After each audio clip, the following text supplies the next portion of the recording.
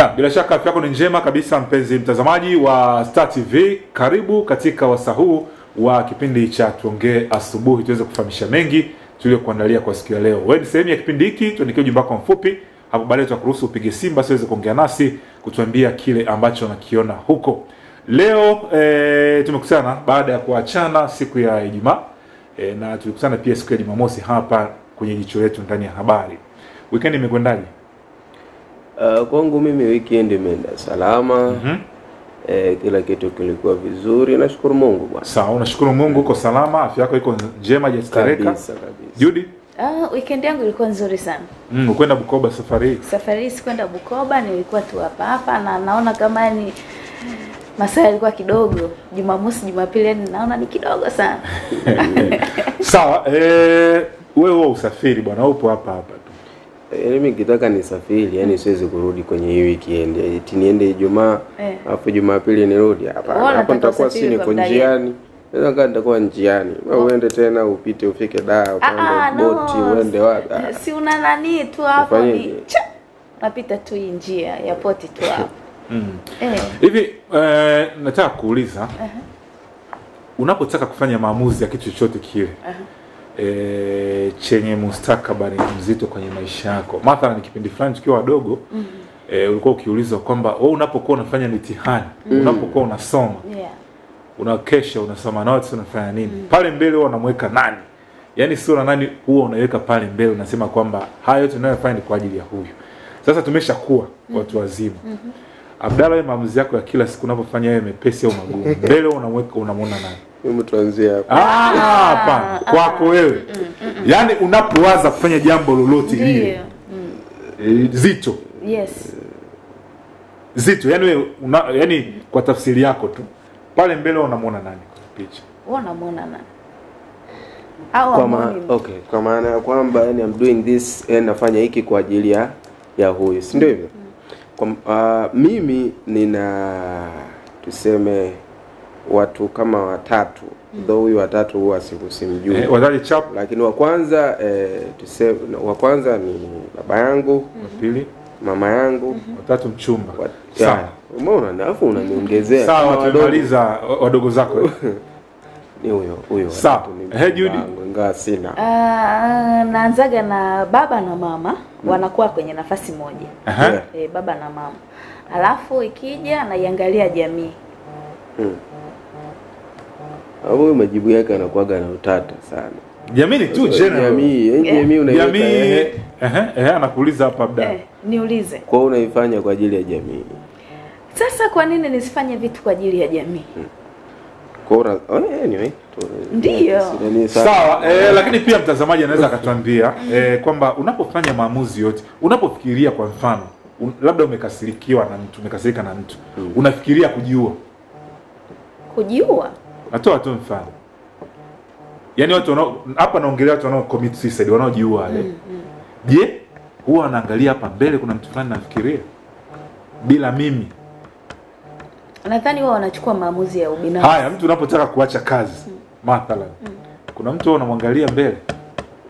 Sasa hiyo naendelea, lakini unapotaka labda kumkopesha mtu pesa, kwa unaangalia impact ya ile kitu na wewe unamuona nani pale mbele. Umebasi lengo lako liko. Kuna mtu unamkopesha. Unapotaka kubadilisha kazi. Yaani kimsingi unapotaka kuingia mkataba labda na kampuni fulani, manake watu wengi wanaanza kuuliza, bwana tena wanaenda nje. Mtu anapiga sana simu, sio anataka kutuambia nini, labda kuna dharura huko. Lakini kimsingi ni kwamba maswali huwa ni mengi sana. Ndio maana nikauliza, kwa mfano sisi zamani ukisoma ulikuwa unauliza labda sura unaiona pale labda ni ya mama. Kuna role model wako. Unajua, ndio maana nitaka mjibu vitu kama hivyo. Kwa sababu kuna mambo mengine unayafanya, lakini kuna role model wako. Role model wako wewe nani? Hana. Wewe, yani mimi kwenye hili swala mimi role model wangu Profesa Anatibaijuka. Sawa. Sasa usiniambie sina. Role model wangu anapoongeaga yule. Bernard, mimi role model wangu kwenye vitu vyote ni baba yangu. Sawa. Sawa. Sasa mtazamaji, wewe pia hebu tukuulize hili swali. Unapotaka kufanya maamuzi yoyote yale au jitihada fulani unavozifanya, huwa unamwangalia nani mbele? Kwa sababu unajua kwa nini nauliza hivi? Kuna mtu anaweza akamua jiwe pasipo kujua kwamba je, kifo chake kitaathiri vipi, kitagusa kina nani. Na Bernard sio kwamba hajui, isipokuwa yale maamuzi, kuna utafiti umeonyesha kwamba yani kama kungekuwa na uwezekano yule mtu anayejiua angerudishiwa sekunde 3 nyuma, angeahirisha kujiua. Kwa hiyo yani ile inakuja tu haraka haraka na hasira na nini, anafanya kile kitu. Lakini kama angepata muda angejifikiria, asingejiua. Sawa, maana nyuma yetu kuna watoto, kuna wazazi, kuna wanaotegemea, kuna watu ambao sisi ni role model wao. Nimeshangaa sana juzi, of course sio mara ya kwanza, lakini mimi na mtoto wangu ambaye ni mtoto wa kakaangu. Kakaangu namfuata kama mara 4 hivi, mtoto wa kike. Lakini mara zote ninapoweka kitu kwenye status cha kwangu mimi cha kunifurahisha mimi, always anasema wewe ni role model wangu. Okay. Sasa binti yako anasema wewe ni role model wake. Vipi bwana wewe? Binti yako anamwambia bwana wewe chonde. Hajafikisha miaka 20 yule. Hajafikisha na miaka mingapi Bernard? Bwana wewe usiniulize. Kuna huyu anasema hivi. Sheria miaka 16. Mtu hapa amesema mimi ninapotaka kufanya maamuzi huwa namfikiria Mungu, wazazi na mke wangu ndo Mungu mweke pembeni. Kwa sababu Mungu ni wa wote, si ndio? Lakini wengine amesema kwanza, amesema kwanza mama, baba, pili mke na watoto wangu, 3 jamii. Sawa. Mwingine anasemaje? Mwingine sasa amepiga simu na amekata. Sawa. Wanazidi kutuma lakini. Sawa, lakini tunakukumbusha kwamba tuna udhamini mzuri wa RJ Classic Furniture. Hawa bwana ni mabingwa wa furniture. Okay. Mabingwa wa samani. Juzi wakati tunakwenda kubutua kule tumepita pale. Mabingwa wa unajua furniture ni samani. Yes. Kwa mabingwa wa furniture ukihitaji na hawafanye vitu kama hivi tu. Wanafanya vitu vingi sana. Ikiwemo vitanda vizuri, makabati. Mtu akiwa anazungumzia furniture lazima ataanzia na kitanda. Yaani si mnashina gani? Yaani hapa tumeshawaonyesha kuna meza, kuna kochi kama hizi. Sawa. Sasa kuna vingine na vingine. Unajua juzi vitanda vizuri. Unajua juzi walisema wanatoa punguzo kubwa sana kwa vitanda. Sasa ndo maana nikamfikiria ndugu yangu hapa. Nani? Nikamfikiria ndugu yangu hapa. Sawa, vitanda, viti, makabati na kila kitu. Kwa hiyo RJ Classic Furniture unapatikana Nyegezi. Kwa hiyo wewe kama unahitaji furniture za ofisi, nyumbani, au jamani mabingwa hasa. Ukielekea Nyegezi stendi mpya pale Nyegezi Corner, watu wachache tu angalia mkono wako wa kulia utaona bango kubwa RJ Classic Furniture. Bwana ni mabingwa wa furniture. Vile vile kuna Fred Fashion ambao ni mabingwa wa nguo nzuri. Suti, carrot, jeans, viatu, vyote. Ukitaka muonekano mzuri tena watu wanaotaka kuoa, mwende pale mpendeze kwa Fred Fashion. Anapatikana kisha mapanda katikati ya jiji la Mwanza kabisa, jirani na Salmakoni. Vile vile bwana tunamwambia mtu abutue, si ndio? Mtu lazima abutue. Hebu tukumbushe na hapo baadaye pia nafikiri na nini Juliana atatuwekea. Tukumbushwe jinsi ya kufanya. Hapa hivi tunafanyaje pale unachotakiwa kukifanya ni hivi. Unachukua simu yako ya mkononi, sio lazima iwe smartphone. Tafadhali, yani tuelewane hapo. Kiswaswadu inashiriki kufanya hicho. Kwa hiyo unaingia kwenye menu yako kuu. Kama kawaida unavyoendaga kutuma pesa. Alafu ukishabonyeza kwa mfano Vodacom, unaweza ukapiga nyota 150 nyota 00 leli okay. Ukishapiga okay itakupeleka kwenye ile menu yake inafunguka. Wewe bonyeza namba 4. Lipa bill. Unakuwa umemaliza?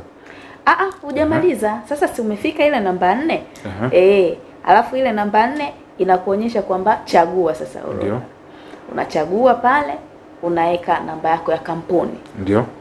Ambayo ni 555111. Alafu unatuma okay. Itakwambia weka namba yako ya bahati. Sasa kwenye ile namba yako ya bahati sasa ndo unatoa kuanzia 0 mpaka 9. 0 mpaka 9. 0 mpaka 9 unachagua zile namba zako. Kwa hiyo inawezekana labda naweza nikaandika 313. Ukaandika hivyo. Ndo namba ya bahati. Alafu ukaweka neno Star TV. Mbele yake. Mbele yake pale. Ukaituma ile. Itakwambia weka kiasi.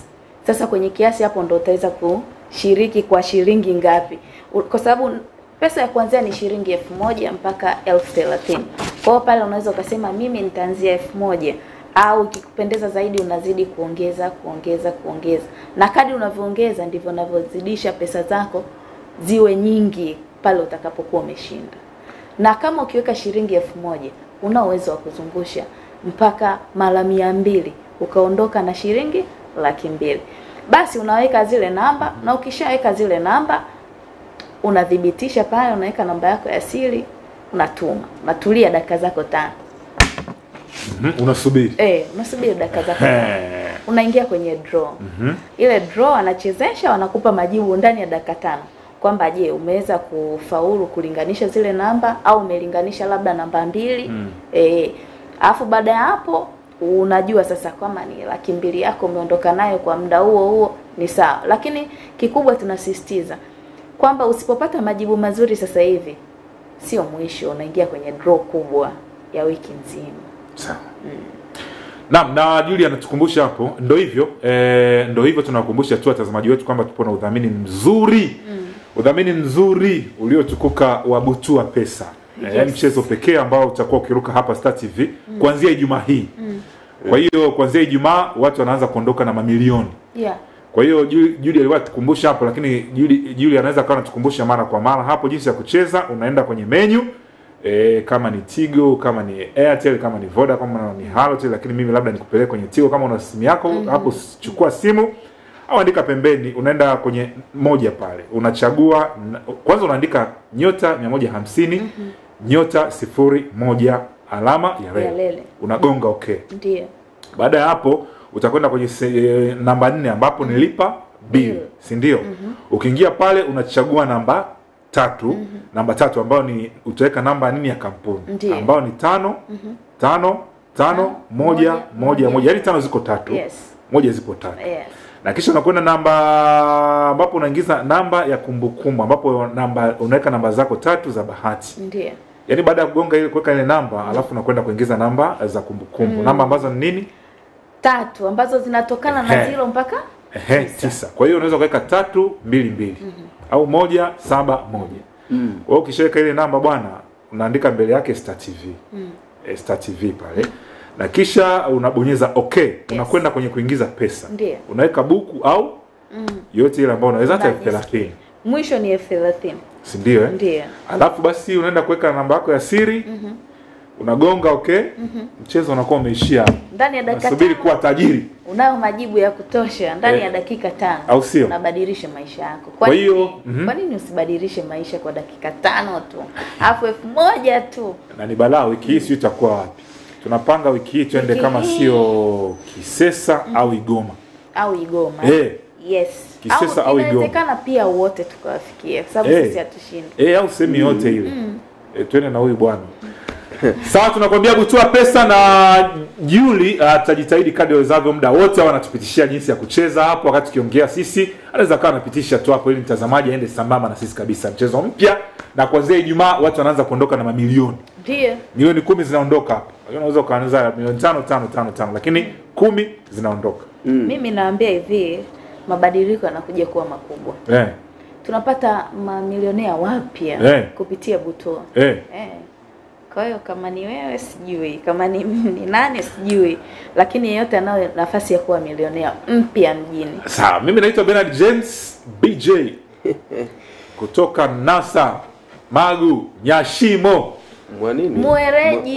Muhereji. Bernard James Bernard Paul James Muhereji BJ kutoka Nyashimo NASA Magu. Sawa. Masiala nini wewe? Sawa, mimi naitwa la Habib Abdullah Othman Feruzi bana.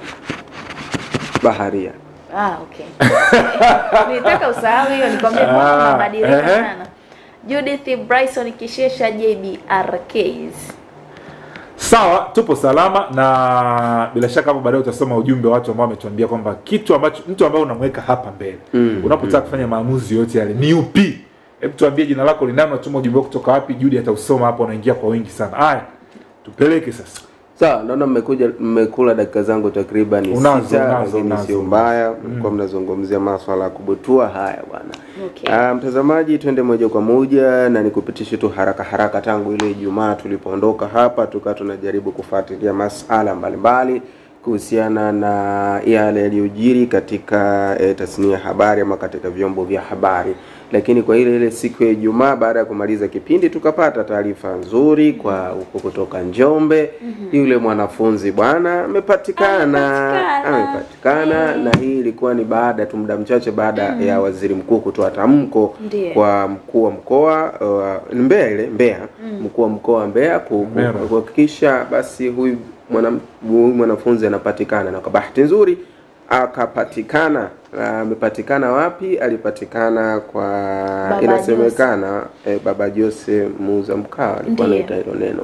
Sasa inaonekana kwamba alipelekwa kwenye nyumba ya mwanamama mwingine. Yaani Baba Jose akamchukua yule binti akampeleka kwa mwanamama mwingine, akamwambia bwana, mimi huyu ni mke wangu. Alimwambia huyu ni mke wangu na naomba muhifadhi, nitakuja kumchukua.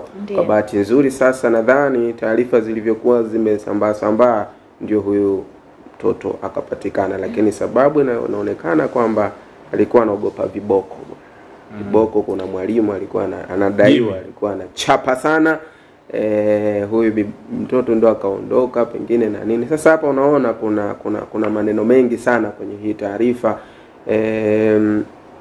Lakini bahati nzuri amepatikana, lakini pia hana tatizo lolote. Nitaka kuambia amepatikana, kuna neno hujalisema, akiwa salama. Akiwa yuko salama bin akiwa hana changamoto akiwa salama bin. Unajua amemkagua kila sehemu.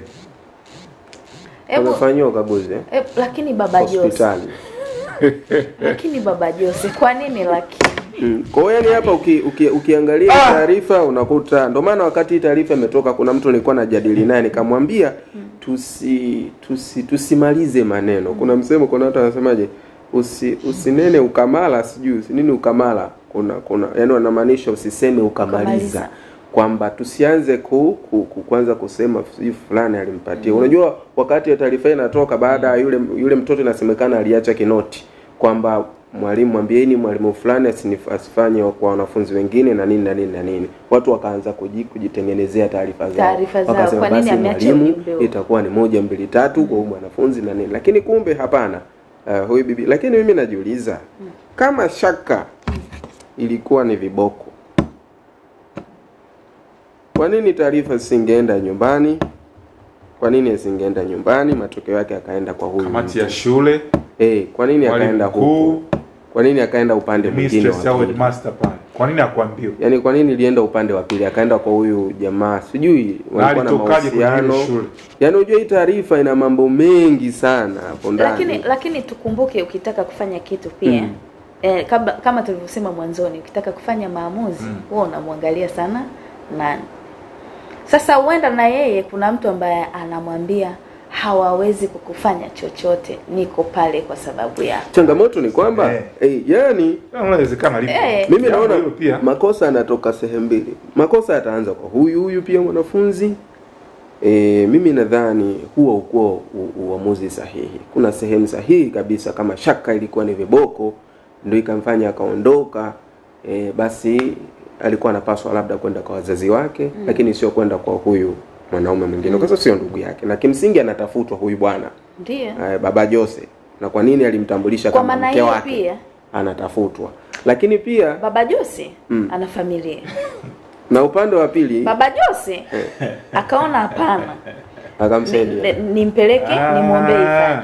Alafu sasa binti na yeye akasema mimi nitakubali kutambulika kama mke wake. Yaani neno hilo mke, mimi ndo hapo kama mke. Hivyo na changamoto inakuja hapo. Yaani kwa nini alimtambulisha kama mke wake? Na akakubali kwamba sitakupeleka kwangu. Kwa maana hiyo binti anajua huyo mtu. Sasa ni baba, wewe usiambiwe ni baba Jose. Unafikiri Jose huwa anapatikana vipi bwana? Sasa atakuwa na familia anyway. Lakini upande mwingine pia baba Jose naye kama alisema tu hivyo kwa ajili ya kumtafutia huyu mtoto nafasi ya kukaa, na yeye pia ana makosa. Kwa sababu huwezi, unajua huyu ni mwanafunzi ametoroka shule, mimi naita kutoroka. Ametoroka shule, amekuja kwako na wewe unampokea, unamtafutia sehemu nyingine. Vipi kuhusu masomo yake? Na kama akikwambia kwamba mimi sio mwanafunzi, unaniambiaje? Wewe unajuaje? Wewe ishara gani unajua kwamba ni mpaka tujuane uniombe. Mimi nikutana na wewe. Mimi sikiliza. Mimi nikutana na wewe mtaani. Haujavaa uniform. mrembo. Mathalan tunasema tu mfano. Labda naona kama ni mrembo. Umepevuka. Ni mtu mzima, hata unavyoniambia ni maongezi yako haonyeshi kwamba ni mwanafunzi. Kuna haja ya kuuliza kwamba yani kwa maisha ya sasa hivi hata. Ngoja. Kwa maisha tunayoishi mjini sasa hivi. Mtu ataanza kuuliza ni mwanafunzi. Hebu naomba niachie Bernard. Haya, dini nayo. Na dini na wewe. Mimi na dini na wewe. Niulizeni. Iko hivi. Hata kama mimi sio mwanafunzi leo. Kuna taratibu za mimi wewe mpaka unanipokea na kunihifadhi. Si ziko taratibu. Lazima utaniuliza. Mimi wewe unaitwa nani? Nitakujibu naitwa Judy. Mwenyeji wa wapi? Na ujishughulisha na nini? Sahihi. Ndugu zangu wako wapi? Kabisa. Na wewe kwenu ni wapi? Ndiyo. Tujuane. Yaani lazima tujuane. Uweze ukanifika eti unafika unaniweka magetoni. Tena unamwita mke wako. Tena unaenda kumpeleka kwa mke. Unanitambulisha kama na kama swala lilikuwa unapata wapi wewe ujasiri wa kutambulisha? Na kama unauliza unapata wapi ujasiri? Na wewe na kama swala lilikuwa vizuri hapo. Wewe baba Jose. Manake na kama tumesomea Cuba. Na kama na kama swala lilikuwa kumsaidia yule mtoto, kuna njia za kumsaidia. Kwa mfano, umekutana na mtu, uweze tu kumchukua moja kwa moja ukampeleka sehemu ukamtafutia na chumba akae. Ulipaswa kama kumchukua mpeleke kwenye vyombo vya sheria. Kwa mwenyekiti wa mtaa, jamani, nimechukua mtoto huyu, na hata ukikuta hata ule mtoto mdogo ambaye kujieleza hawezi, ambaye unatakiwa mpeleke kwa mwenyekiti ili serikali ifanye nini? Ifahamu. Lakini pia swala lingine, kama swala huyu bwana alikuwa ameamua tu kumsaidia yule mtoto, kwa nini asimpeleke nyumbani kwake? Akaamua mpeleke akamtafutia sehemu nyingine, kwa nini asimpeleke nyumbani kwake Bernard? Na mimi siamini kama huyu jamaa alikuwa afahamu huyu kama ni mwanafunzi. Na hapo ndakwambia huyu amepotea takriban wanasema siku 20 na kama sikosei. Na kwa nini baada ya taarifa tu ya waziri mkuu ikakaa kidogo akapatikana? Mimi kwa haraka nitasema kwamba baada ya taarifa kuanza kusambaa, wakaanza huku yeye na mwenzie wakaanza kupata wasiwasi. Ndio maana akaamua ampeleke kwa mama mwingine, aseme nitakuja kumchukua. Akala kona, hajarudi mpaka sasa hivi. Sawa. Kwa hiyo nadhani mimi nitasema hii kwa wanaume pia, na sisi tujitazame. Sheria kila siku inasema tusifanye 1, 2, 3, lakini tunaenda kurejea. Lakini na wanafunzi, jamani, someni. Yaani mkipata changamoto shuleni, wa kwanza iwe walimu, wa pili kama muona walimu wasaidii, kuna wazazi wako najua, yani chochote ambacho utakipata wazazi wako lazima watakusaidia. Sasa naomba nirudi kwenye leo uliuliza Judy. Na wewe umeuliza pia. Hivi narudia pale. Narudi pale tu kwenye hoja ya kimsingi kwamba ipi msingi upi Bernard? Hoja ya kimsingi iko hivi. Mimi nilikutana yule mtoto yupo katika mazingira yapi? Alikuwa na uniform? Bernard, ngoja. Wewe ukimwangalia yule msichana yule, umekutana naye mtaani hivi, si ndio? Ukutana naye hivi, umekutana naye huyo hapa. Bila kuambia kama ni mwanafunzi, unaweza kaisi ni mwanafunzi. Atakwambiaje na hujamuuliza? Ngoja. Alafu Bernard, unajua hapa shida nyie tatizo. Tatizo nyie. Sisi hatukatai kwa swala la hoja. Yaani hoja yako unavyojenga ni sawa. Sisi lakini wewe unawezaje kumweka mtu somjua? Tunachokataa hapa, kuna njia zilitakiwa kufanyika kabla. Yaani kuna njia. Yaani ukiacha tu umri. Umeishia kidato cha ngapi dada? Yaani ukiacha tu interview unataka kumwajiri. Umeona? Ndio maana nasema huyu unataka kumwajiri. Ndio maana nakwambia Bernard, ndio maana ndio kumuita baba Jose. Ndio maana sisi hatuna changamoto hapa, sio kwamba alikuwa anamjua ama hamjui, lakini tunatilia shaka njia ambazo zilikuwa zinatumika kumpa yule mtoto msaada. Naenda taratibu. Kama yule binti alificha hiyo kila kitu. Nini? Alificha wake. Ndio maana mimi nikakwambia. Akasema kwa mfano sikiliza. Mimi nimetokea Zanzibar. Zanzibar. Nakupa tu mfano. Nakupa mfano. Umetoka Zanzibar. Haya, wewe nisogeze distance. Yule si nilikuwa ni Mbeya. Sawa. Tumpeleke labda Njombe. Achana. Okay. Tutengeneze distance. Tuende labda Kagera. Si ndio? Au hata hapa Mwanza. Kutoka hapa mpaka Mbeya ni almost siku nzima, yani masaa 24. Tuje Mwanza. Mimi bwana nimefukuzwa na mchumba wangu. Tumefarakana, amemtimua. Sasa hapo nakupa sasa wewe. Wewe ndio umenipokea, tumekutana. Kaka, unajua mimi sina pa kulala, sina chakula, sina nini, nimefukuzwa na mchumba wangu, nilikuwa naishi kule Mwanza na nini. Yaani kaka naomba unisaidie. Pole sana. Nakwambia wewe sasa. Na ukiniangalia kweli anatia huruma, yani hata niko pale nje napigwa na baridi. Sawa. Cha kufanya utakachofanya ni cha kwanza utakachofanya ni. Mimi hapa. Kwa sababu najua sheria zinataka nini.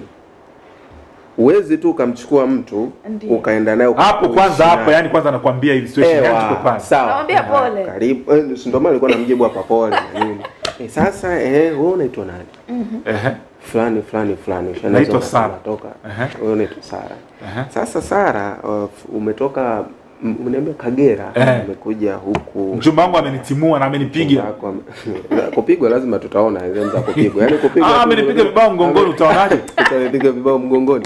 Okay, lakini kitu cha kwanza ambacho kinahitajika, ambacho sheria inahitaji ifanyike. Wewe tuendelee kwanza, mimi na wewe sheria kwanza. Okay, mimi kwa sababu nafahamu sheria siwezi kufanya vitu recklessly. Ama kwa nini? Kwa nini nitakuchukua wewe bwana? Wangapi wanafahamu sheria hizo? Wewe si msomi bwana wewe. Ndio maana nakwambia, yani ile pale sio kwamba swala la kuzamkashe. Yani ile sio swala la kujua sheria. Alafu na sheria inasema kutokujua kwako sheria hiyo. Anaona kama dhahabu ameiokota chini ya mpera shehe. Na kutokujua kwako sheria hiyo sio shughuli. Ila mimi nakwambia baba Jose yule hafungwi. Tutaona itakavyokuwa. Hata yule Jimmy hafungwi. Kwa sababu gani nakwambia? Yule mwalimu Jimmy afungwe kwa sababu hii hapa. Amefanya nini kwanza afungwe? Je, kwa mfano mimi nikienda kuangalia pale. Shuleni. Hayo malalamiko yapo kwa watoto wengine? Kwanza unakwambia afungwe kwa nauliza kwanza Jimmy, afungwe kwa sababu gani? Huyo tumeshamtoa. Baba Jose huyu. Mimi nakwambia afungwe. Wallahi tena subiri utaniambia. Kwa nini? Anakosa gani? Kwa nini wanafunzi zipo hazipo? Yaani kwa nini sheria unawezaje ukampima? Kwa mfano umekutana na huyu Judy, si ndio? Unampimaje kama umri wake ni labda ni mwanafunzi au umri wake ni chini? Yaani na kwa nini amtambulishe kama mke wake? Yaani nakwambia yule jamaa anashinda mapema sana. Yaani jambo unajua mwisho litaishia. Kwanza yule ni Msamaria. Msamaria ndo unachukua mwanamke unakaa naye. Yule mtoto siku zote hizo 21.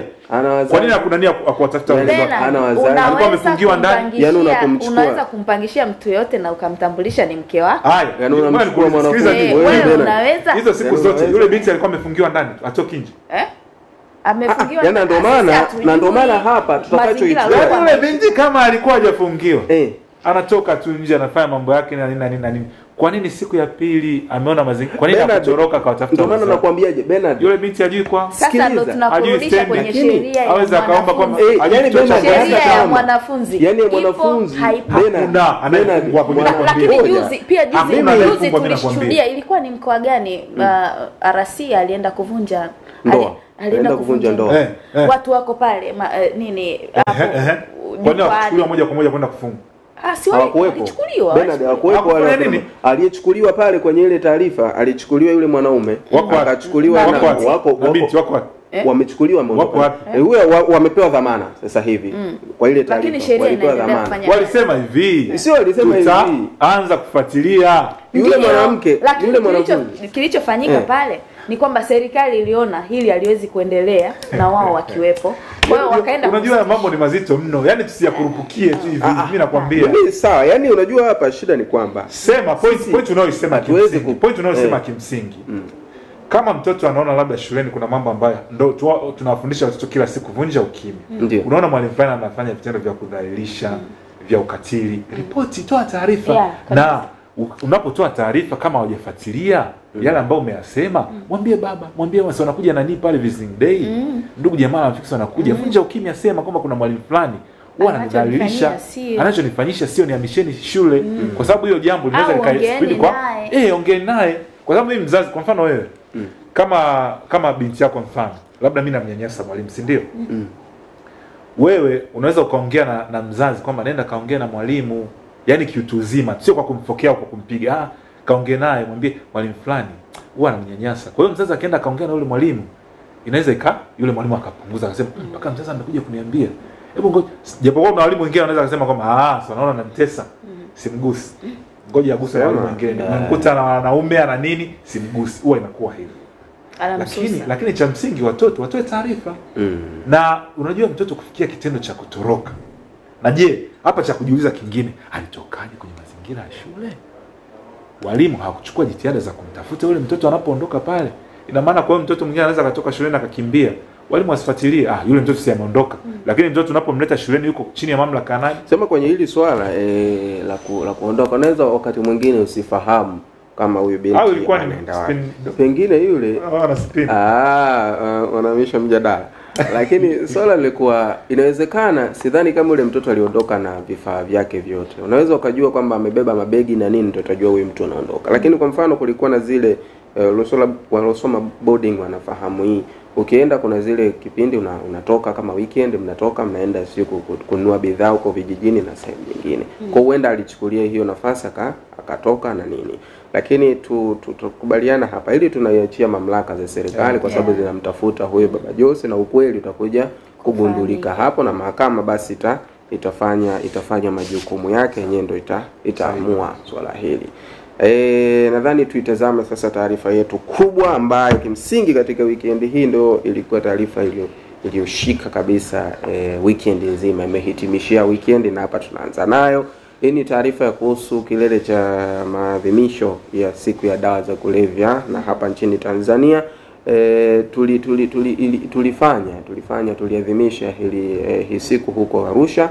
Na pamoja na mambo mengine, kwenye hii taarifa nilivutiwa sana na yule mdada aliyokuwa anatoa ushuhuda wake, aliingia vipi kwenye dawa za kulevya. Aliingia huko kutokana na mume wake ama na mchumba wake aliyompata, ndio kwa mapenzi, unajua bwana, mahaba na nini, akajikuta na yeye anaingia katika uvutaji. Mwanzoni hakufahamu kabisa kama anaingia kwenye uvutaji, lakini baadaye akaja kugundua, lakini ndio hivyo kama ameingia moja kwa moja. Lakini kwa bahati nzuri sasa hivi wanapatiwa matibabu. Sasa jana Rais Daktari Samia Suluhu Hassan pamoja na mambo mengine aliyozungumza, alitaka hii mamlaka inayodhibiti na kupambana na dawa za kulevya ifanye uhusiano na mataifa mengine, yani itengeneze mahusiano yake kiintelijensia na mataifa mengine ili wasaidiane kupambana na hii biashara ya dawa za kulevya.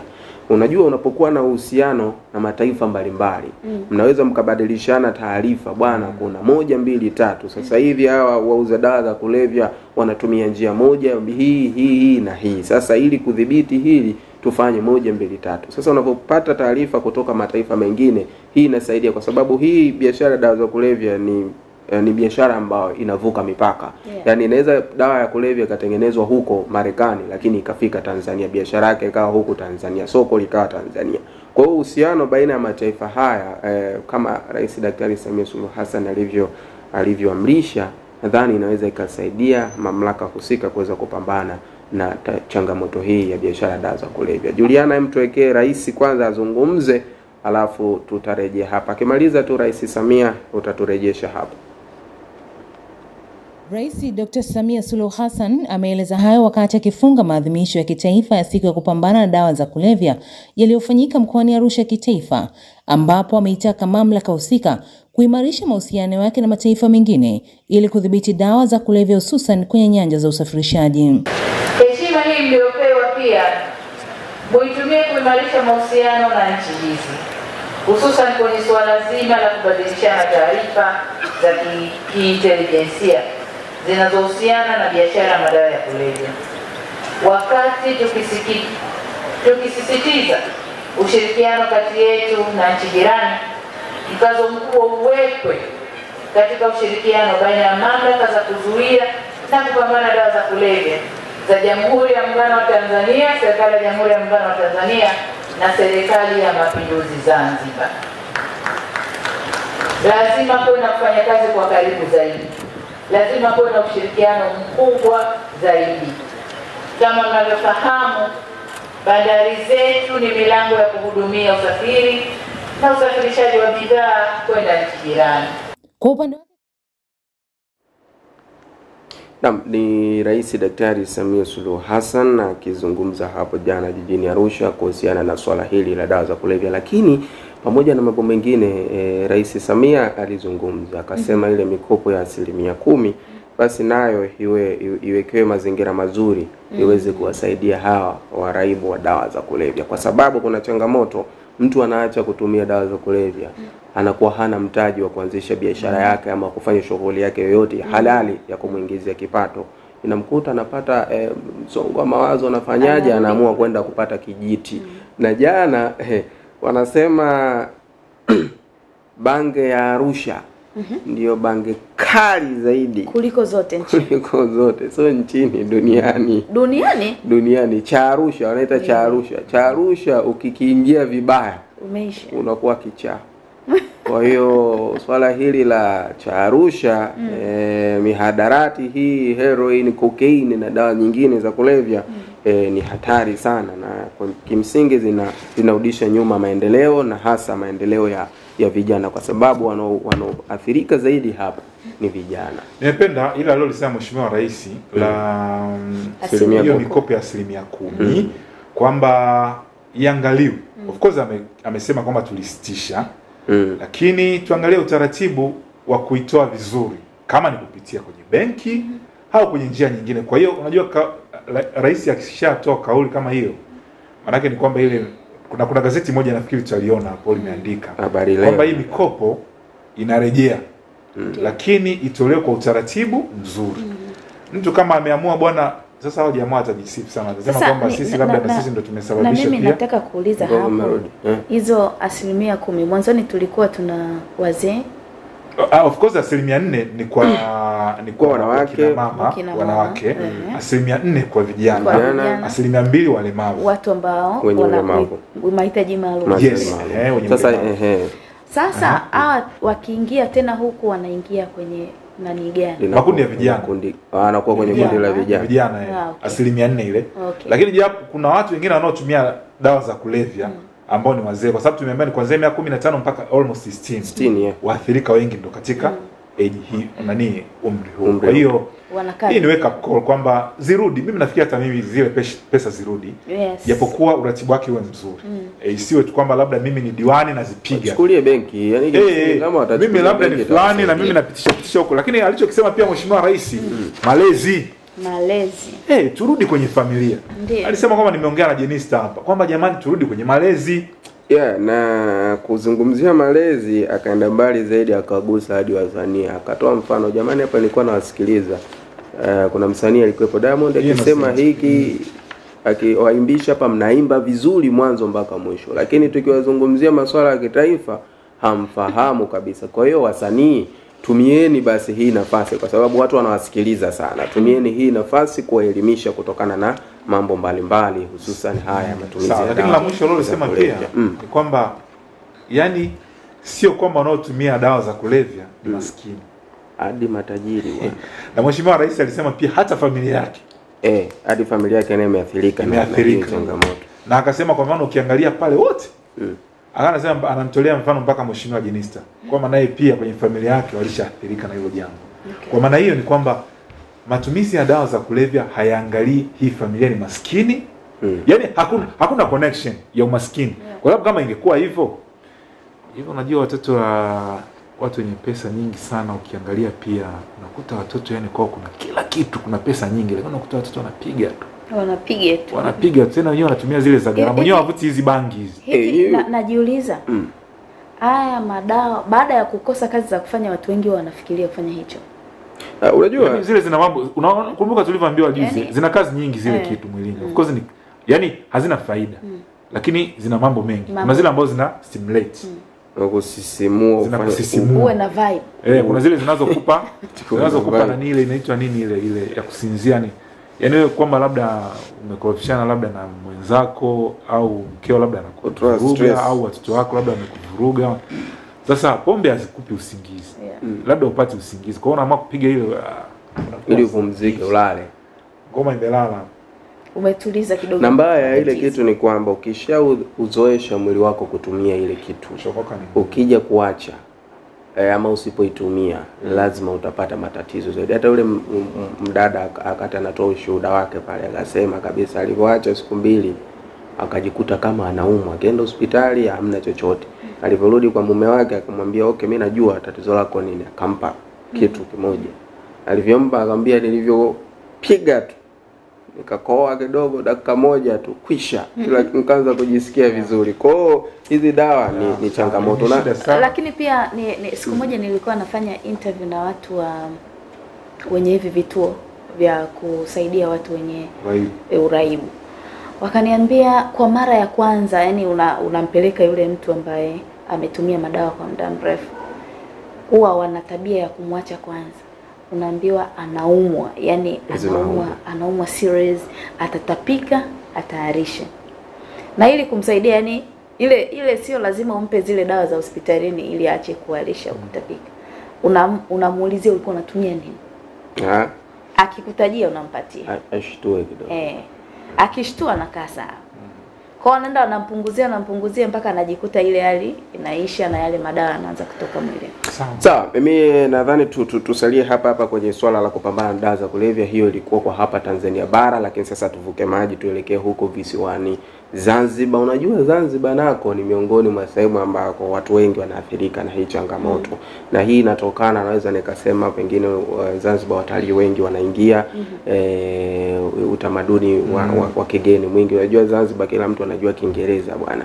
Niliingia Forodhani pale usiku, watu wote wanajua Kiingereza, kila mtu anayeuza anajua Kiingereza. Ni kwa ajili tu ya wale wazungu wanaokuja pale na nini kwa ajili ya shughuli za utalii. Kwa hiyo hii imesababisha watu wengi kuathirika na changamoto hii ya dawa za kulevya. Sasa mamlaka ya dawa za kulevya na udhibiti dawa za kulevya visiwani Zanzibar yenyewe imesema imeweka mikakati ya kuhakikisha wale wanaofanya biashara hii, wanaoingiza, wanaotumia, wanaosambaza na wanaouza wanawajibishwa ipasavyo, kwa sababu ukidhibiti uingizaji, ukimdhibiti yule muingizaji, hawa huko ndani atakuwa hawana cha kutumia. Kwa maana hiyo wataanzia kwa huyu anaingiza.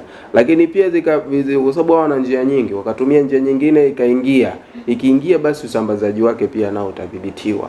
Na kama usambazaji utashindikana, basi na ule uuzaji utakomeshwa.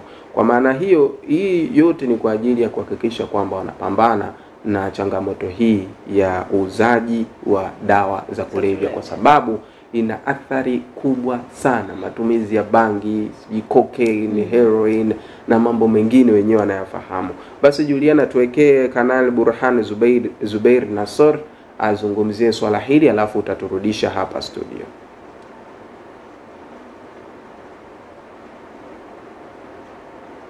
Hapo tarehe 26 Juni anasema mamlaka inaendelea na mikakati ya kuwabaini wote watakaohusika.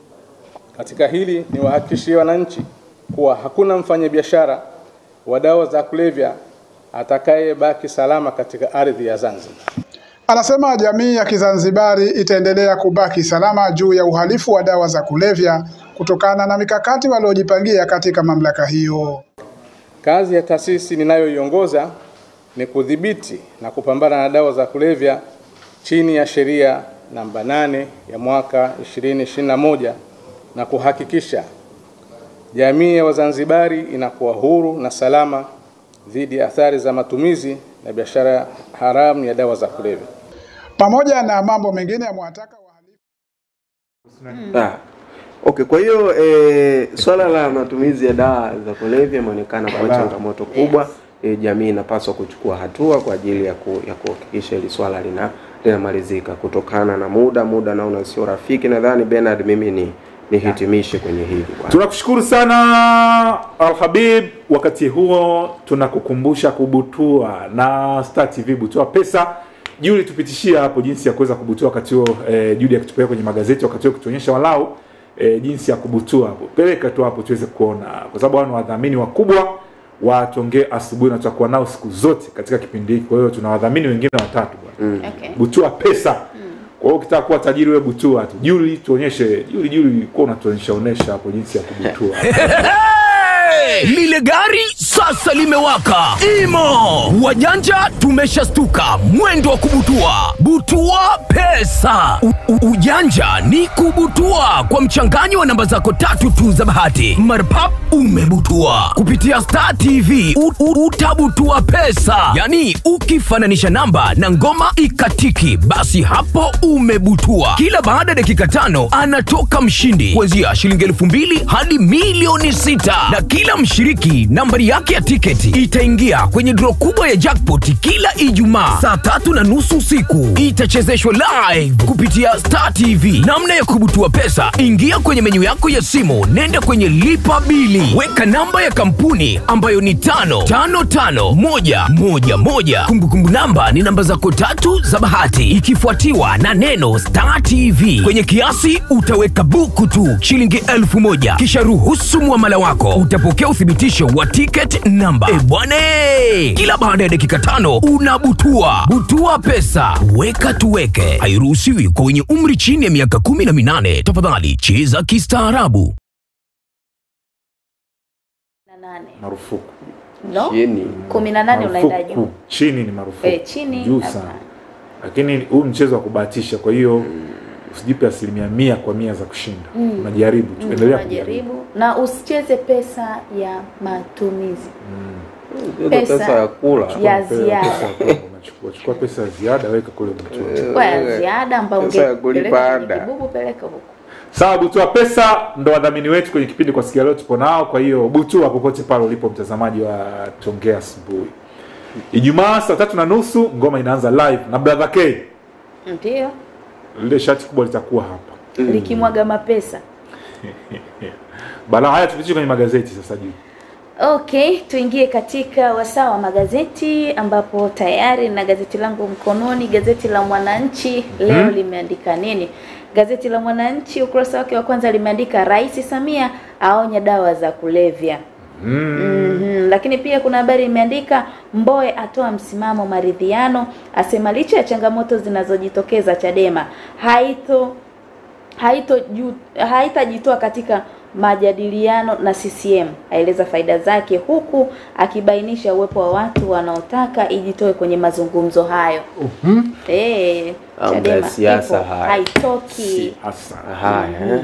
Lakini pia kuna habari imeandika mawaziri 5 wajibu hoja mkutano wa Chongolo. Lakini kuna habari imeandika hofu Simba inavyotesa kijiji.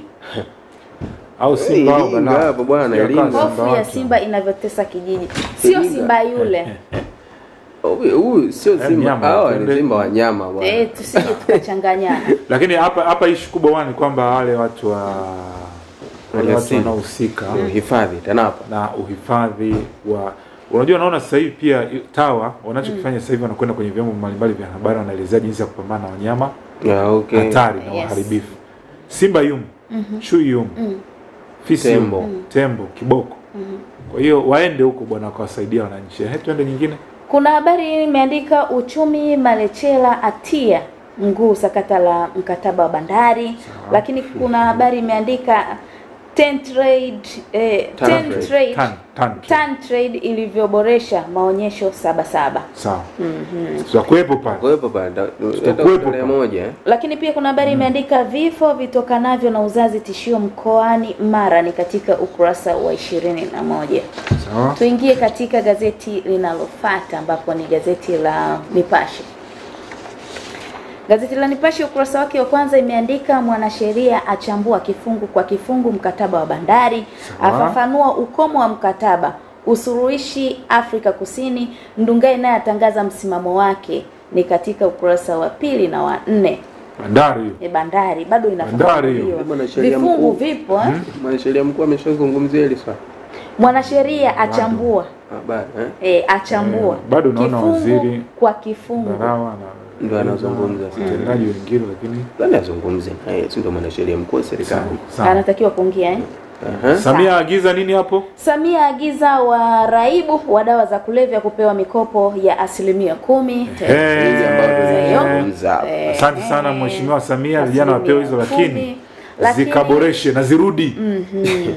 Hivyo unapewa pesa haina riba, lakini unairudisha kwa yani kimachana. Shida ni kwamba elimu yetu sababu hayo ndio inayosababisha hela irudi. Mwingine anakuambia hii pesa ni ya kodi, yeye ndo anatoa. Hakuna bwana tena yeye. Hakuna. Zirudi bwana upatie wengine. Ukirudisha kuna wengine safi. Anaendelea kutoa kodi. Kama uwezi kurudisha usichukue, unachukua nini? Wengine wanafahamu kwamba hii tena ingetungwa sheria, usirudisha funga kama tawa. Sasa ukimfunga hela unapata wapi?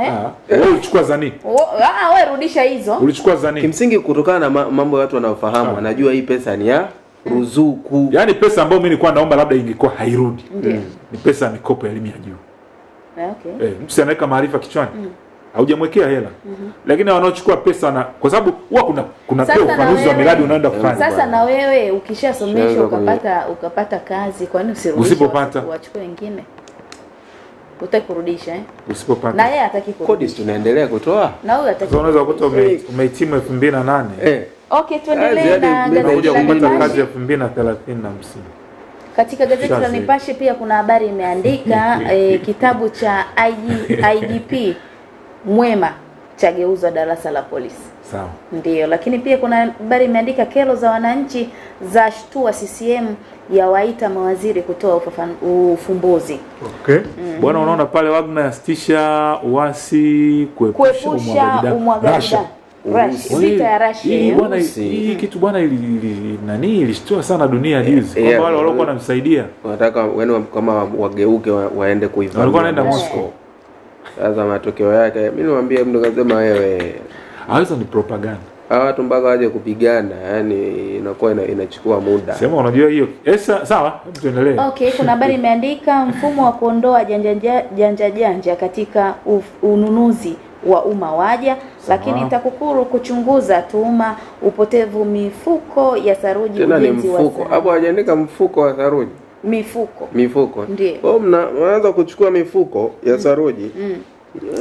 Simenti napeleka ndani. Aenda kutengenezea kwake. Sio ndani. Wao ndani waje kukamata nayo. Yaani wewe wakati wanajenga huku. Hivi unajua iko hivi. Wakati mradi mkubwa unaendelea huku na wewe kwako unaendelea kule. Okay. Unakuja kuisha na ndio wako umemaliza kujenga nyumba yako. Tuingie katika gazeti la Majira. Tayari sana.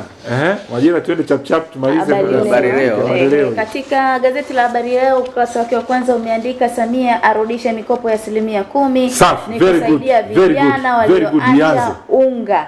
Akemea gereji kuuza exos kulevya vijana. Tena hili jana nilikuwa nilisahau tu kuzungumzia habari. Kuna hii tabia pia, kuna unga ambao unatumika kwenye hizo exos, watu wanachukua na unga za pikipiki za magari. Sasa una nini? Kuna unga fulani hivi uliwekwa mle kwa ajili ya shughuli ya kitaalamu ya uendeshaji wa kile chombo.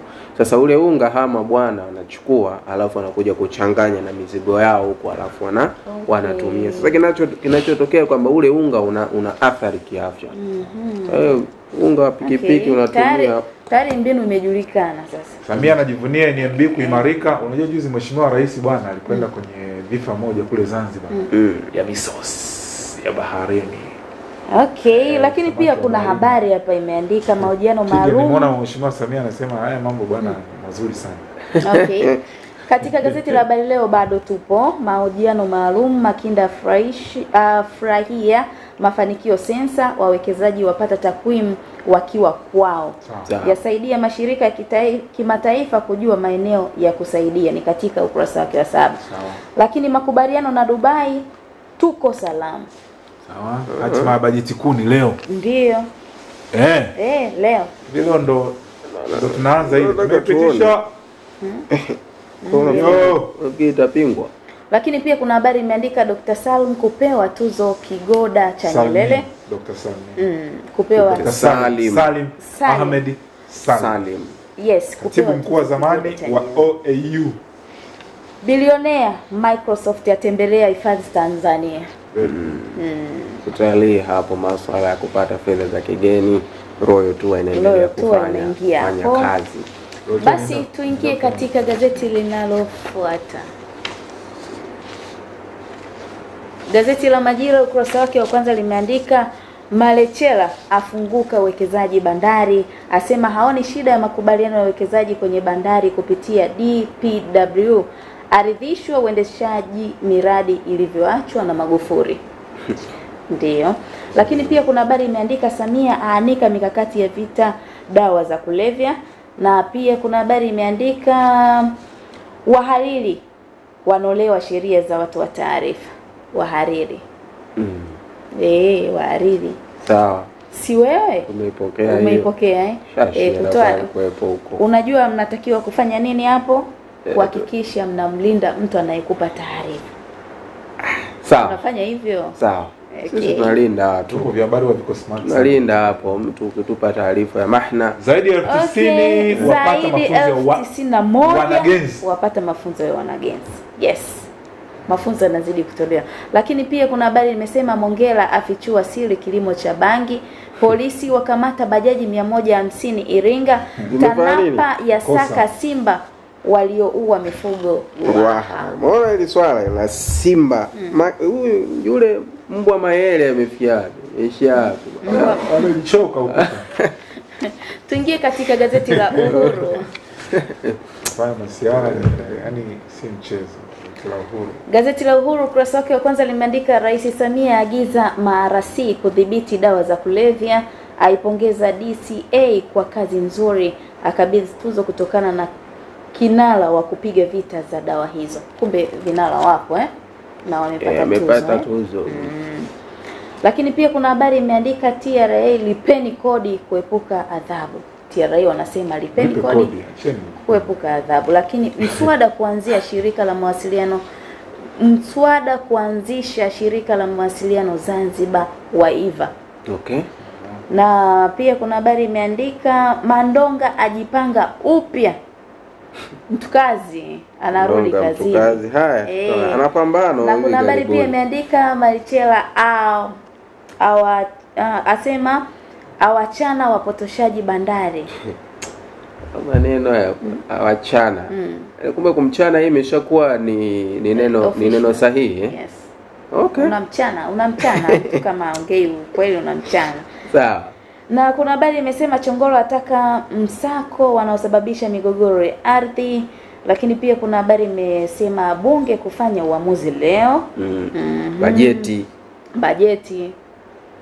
Na kuna habari pia imeandika trilioni 41 leo ndo tunaenda 44.4. 44.4. Tutaona na kimsingi tutaona naonekana itapitishwa na pengine yale maelekezo yaliyotolewa ule mchango wa jumbe wa wabunge. Tupite katika gazeti la Mwanasport. Rula uko wapi? Kwenye gazeti la Mwanasport tunaona pale taarifa kubwa kabisa, kuna wachezaji wawili, picha ya Djigui Diarra, lakini pia kuna picha ya wanamuita goal machine. Mayele. Nasema Mwamba akasema Mayele Diarra wasiondoke. Na hapa nadhani anamzungumzia kocha mpya wa Yanga ambaye ametambulishwa katika weekend hii katika mkutano mkuu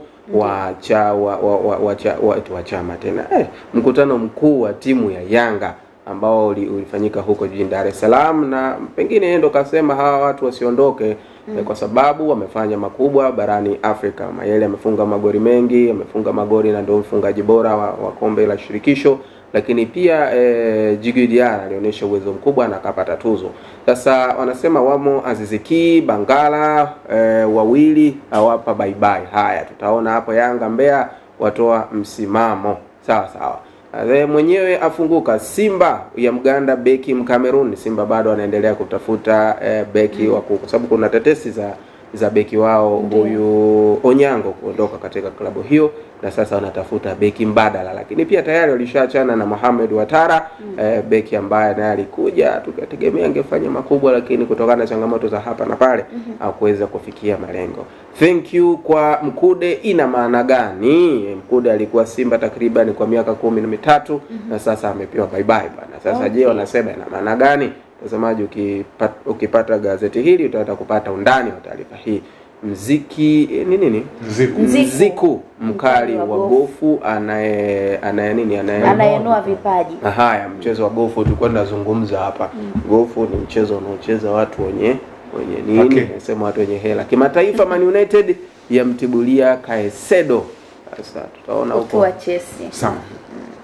Umehitimisha magazeti? Yes, kwenye ukurasa wa magazeti tunafunga. Tusomee ujumbe mfupi sasa ambao umeingia hapo walau kwa ufupi, wakati huo tukijiandaa kwa naye MC Juliet. Na tunachokujadili leo unajua mara nyingi watoto wa kike bwana inasemekana kwamba wanakuwa tegemezi sana kwa vidume. Okay. Sasa tutaangalia ni kwamba tunafanya nini kuwajengea kujiamini. Kwa hiyo mwanamke akiwezeshwa anaweza.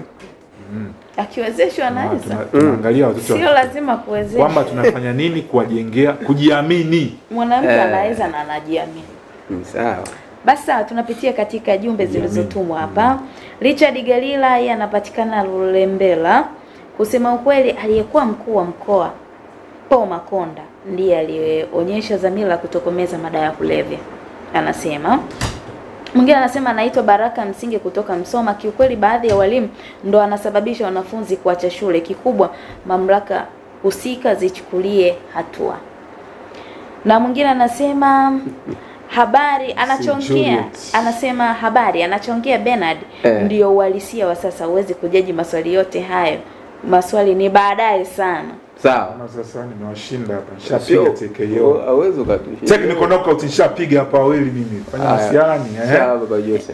Sawa baba. Sisi tutafanyaje? Necrosi wa Masasi Mtwara. Hivi anasema hivi watangazaji mnakatazwa kweli kukosoa pale serikali inapokuwa. Kwani hapa tunafanya tunakosoa? Ndio kazi yetu hiyo. Sisi tuna shape jamii. Yes. Tukiona hapaendi sawa tunasema. Kikubwa sisi hatuji na la kwetu. Tunaongea lililopo. Sawa. Kwa taarifa zilizopo. Kazi ya chombo cha habari ni kushape jamii. Twende. Mwingine anasema yeye anaitwa Bailesi yuko Kigamboni. Mimi huwa naangalia wadogo zangu pia jamii inayonizunguka. Nadhani ile swali la mwanzo kabisa. Ya mwanzo kabisa. Okay. Mwingine anasema nataka usajili wa Simba nataka nijue usajili wa Simba wamesajili wangapi au mpaka sasa bado. Nitetesi tu. Nitetesi na golikipa Brazil. Kimsingi hawajatoa taarifa rasmi ya kumsajili mtu. Bado nitetesi kwa sababu hata dirisha hata mamlaka ambazo zinafanya hivyo TFF hawajaruhusu. Kwa hiyo tutaambiwa tu. Okay. Na mwingine anasema mimi nataka kufanya kitu, nikitaka kufanya kitu huwa najifikiria mimi kwanza. Kwa nini nifikirie mtu mwingine wakati ni mimi kwanza? Kwa nini afikirie mtu mwingine? Sio mbaya. Ni yeye. Okay. Mwingine anasema mimi kabla ya kufanya maamuzi moja naangalia je, Mungu anapendezwa nacho, pili wazazi wangu, anasema mwisho mke wangu, mimi Oscar Mpogele nipo Igoma. Sawa. Mbona mnatanishema lakini mume wangu, mbona mmehataji? Wote wanaotuma message ni wanaume maana yake. Mungu tumweke sana kwa sababu ukisema umkamate, yani physically ukisema Mwenyezi Mungu tuna imani kwamba yupo popote. Kwa hiyo ukisema labda umshike hivi labda umwepushe labda mtufanye na jambo fulani sio rahisi. Tunaangalia wale ambao wapo. Okay. Mwingine anasema kutoka Manyara, tutofautishe matumizi ya mazingira ya kike sio tu kuwawezesha. Sawa. Wasiwezeshwe. Mtofautishe mazingira anasema. Sawa, biashara kwenye nani Okay, mwingine anasema Star TV tuko pamoja mwanzo mwisho. Ni Sreimani Muhene kutoka Kambini Kichopwe Pemba. Pemba. Nikajua anasema Muheleji. Ina jina lake Muhe, unajua Muheleji. Kuna mwingine anasema yeye anaitwa Feruzi Juma wa Morogoro Tanzania. Kuhusu Mkude wangemwacha tu, huyo ni mwamba. Haya, mambo ya soka haya. Jonas Gerard Mkude. Mwingine anasema Bernard uko sawa kabisa, hujakosea. Yaani hili swala kwa nini lakini wanafanya? Ngoja mnafanya masiara. Hili swala tutaiachia serikali. Mimi nakwambia pale mimi siingilii vyombo vya dola, siingilii mahakama, lakini naongea tu kama Mtanzania yote. Pale bwana hafungwi mtu. Wewe watafanya scenario kuanzia mwanzo mpaka mwisho, yule mtoto ametokaje pale? Sisi amefika kule. Alikuwa na bajaji, alikuwa kwa mguu. Sawa wewe na aliruka alipaa. Mwingine anasema naitwa Zakaria, anasema siku moja mzungumzie kuhusiana na bandari. Juzi si mongelewa hapo. Yes. Na wale viongozi wa dini walitoa lao na nyingi. Nadhani hakuweza kufuatilia lakini tulizungumza. Small taleta hapo. Leta watu wa Msigwa. Msigwa. Mwingine anasema kwa nini wanawake hawezi kujiwezesha mpaka wawezeshwe? By Baraka Masige kutoka Msoma Mara. Tutajibiwa. Kwa nini wanawake mpaka wawezeshwe? Mwingine anasema naitwa Juma Opino, mimi maoni yangu ni kuhusu Mayele. Je, hawamuoni Yanga au Kwani Mayele? Sawa, tutaona kama Judy endelea. Wakati huo Juliet. Emmanuel kutoka Tanga, tupo pamoja mwanzo mwisho. Star TV napenda kuuliza hivi, Jonas Mkude Karibu pita hapo. Timu gani? Jonas Mkude hatujui mpaka sasa hivi, ambaye tunajua amepata timu mpaka sasa ni Erasto Nyoni. Erasto Nyoni ndio mpaka sasa hivi salama. Karibu sana. Asante. Erasto Nyoni ndio mpaka sasa hivi amepata timu. Okay. Yupo Lindi kule na Mungu. Kuna na Mungu ile. Siweze kujua aliyomo yamo. Okay, na mwingine anasema kwa nini wabunge wasipige kura kwa siri kupitisha bajeti ili kuonyesha uhalisia wa mapokeo ya bajeti? Ndio. Siri, iwepo siri. Kuna haja ya kuwepo siri au ni kama mtu ana vingamizi, yani pale ndio itabidi useme kuwa wazi. Sisi tumekupeleka kule, ongea, ambia mimi hii bajeti jimbo langu hatujakubali. Kwamba sitaki bajeti. Kwa nini ujiele? Kwa nini ukatae kwanza? Kwa nini sisi kama tumekuagiza kule kawaambia hatujakubali? Kwa nini ukatae? Kwa nini uwe kwa siri? Yaani kwa nini useme kwa siri? Sasa yaani kwa nini tuseme? Sema kuwa mwazi. Kwa nini unakuwa mnafiki? Yaani wewe ni unafiki. Sema wazi, sitaki. Sema bwana, mimi sikubaliane na hii. Shughulikie kwanza. Na watu sasa tuendelee na jumbe ama tuamke? Wewe leta tu ujumbe kama upo wewe, tuende nao. Tungeni sikashafika hapa. Mwingine anaitwa Habari kutoka Mbeya, watangazaji. Jamani, mbona hamsemi ukweli? Sasa sijui anataka tuseme ukweli kuhusiana na nini? Huyo binti au taarifa yule. Sasa sisi tunachokisema ni kwamba kulingana na taarifa ambazo zinakuja, sisi ndio tunapita humo. Hatuwezi kwenda nje ya taarifa ambazo tunazo. Kwa taarifa ambazo tunazo ndio hicho, msikilizaji. Ndio mwenyewe utasoma baadaye. Okay, namalizia huyu Paul Steven, hivi kwa nini wanaume hawawezeshwi? Ni wanawake tu? Wanaume wanawezeshwa kwa njia nyingi.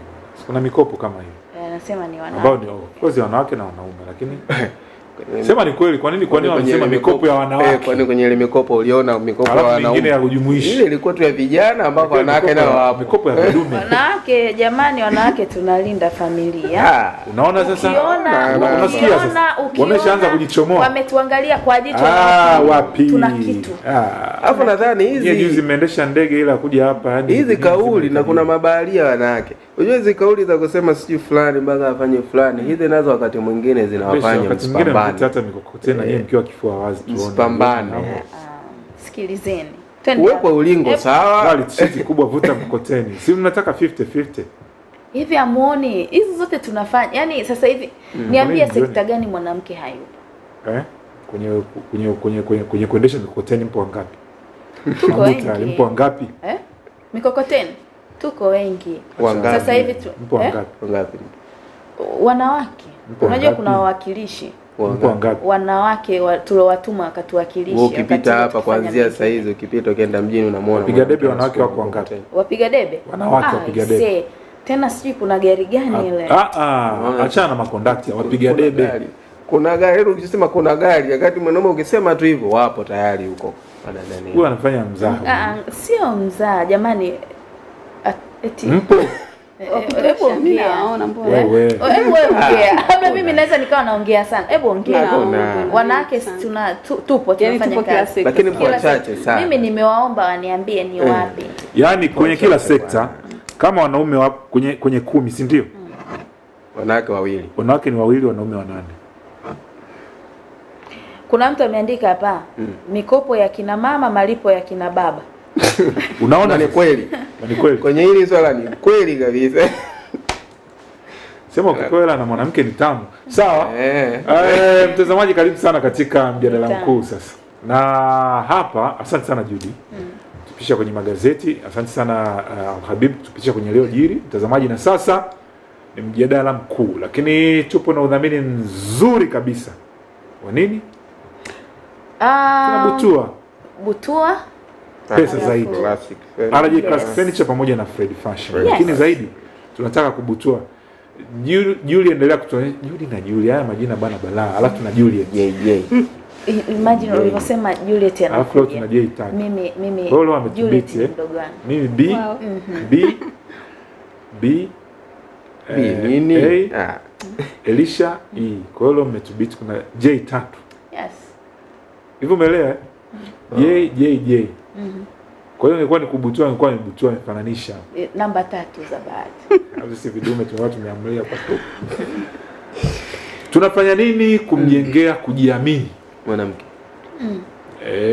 Judy sasa Judy utaiweka vizuri hapo. Tunafanya nini kumjengea kujiamini mtoto wa kike au mwanamke? Kwani hawajiamini? Tutajua leo. Sasa ili kujadili yote, manake unajua kuna nyanja tofauti kwenye, kama tulivyosema, by the way kila sehemu mwanamke anaingia. Kote. Mmekubali. Kwa nini mlikuwa mnanibishia sasa? Lakini bado. Yani kuna sehemu nyingine ambayo kwa sababu hamjiamini. Yani upo kwa kiasi gani? Yani mnaongelea namba ndo hamjafurahishwa nayo. Lakini tayari wanawake wameingia. Upo kwenye vyumba vya kuhifadhi kwanza maiti. Wapo. Kwenye 100 mwanamke ni mmoja au wawili. Lakini wapo. Sijastifai kwa kuwepo, idadi ni ngapi, kwa nini ni takwimu ndo sasa mpaka sasa hivi tuna changamoto ya takwimu za wanawake. Kipindi kinapata changamoto. Na kimsingi huyo kwa sababu mgeni mwingine tunaye ambaye amejibadilisha tena mgeni pia hapa. Amekuwa sote. Na unajua huyo kwenye ukiangalia ni wangapi? Tena na huyu ambaye anapatikana huko anaonekana hata wenzao wanamshangaa. Hadi huyu anafanya hiki. Yaani huyu Julie ama Juliet wakikutana na mwanamama anaendesha mkokoteni wanamshangaa. Sema yaani anaweza akageuka hata akajigonga kwenye nguzo kwa sababu geuka. Wanaambia huyu jasiri na nini?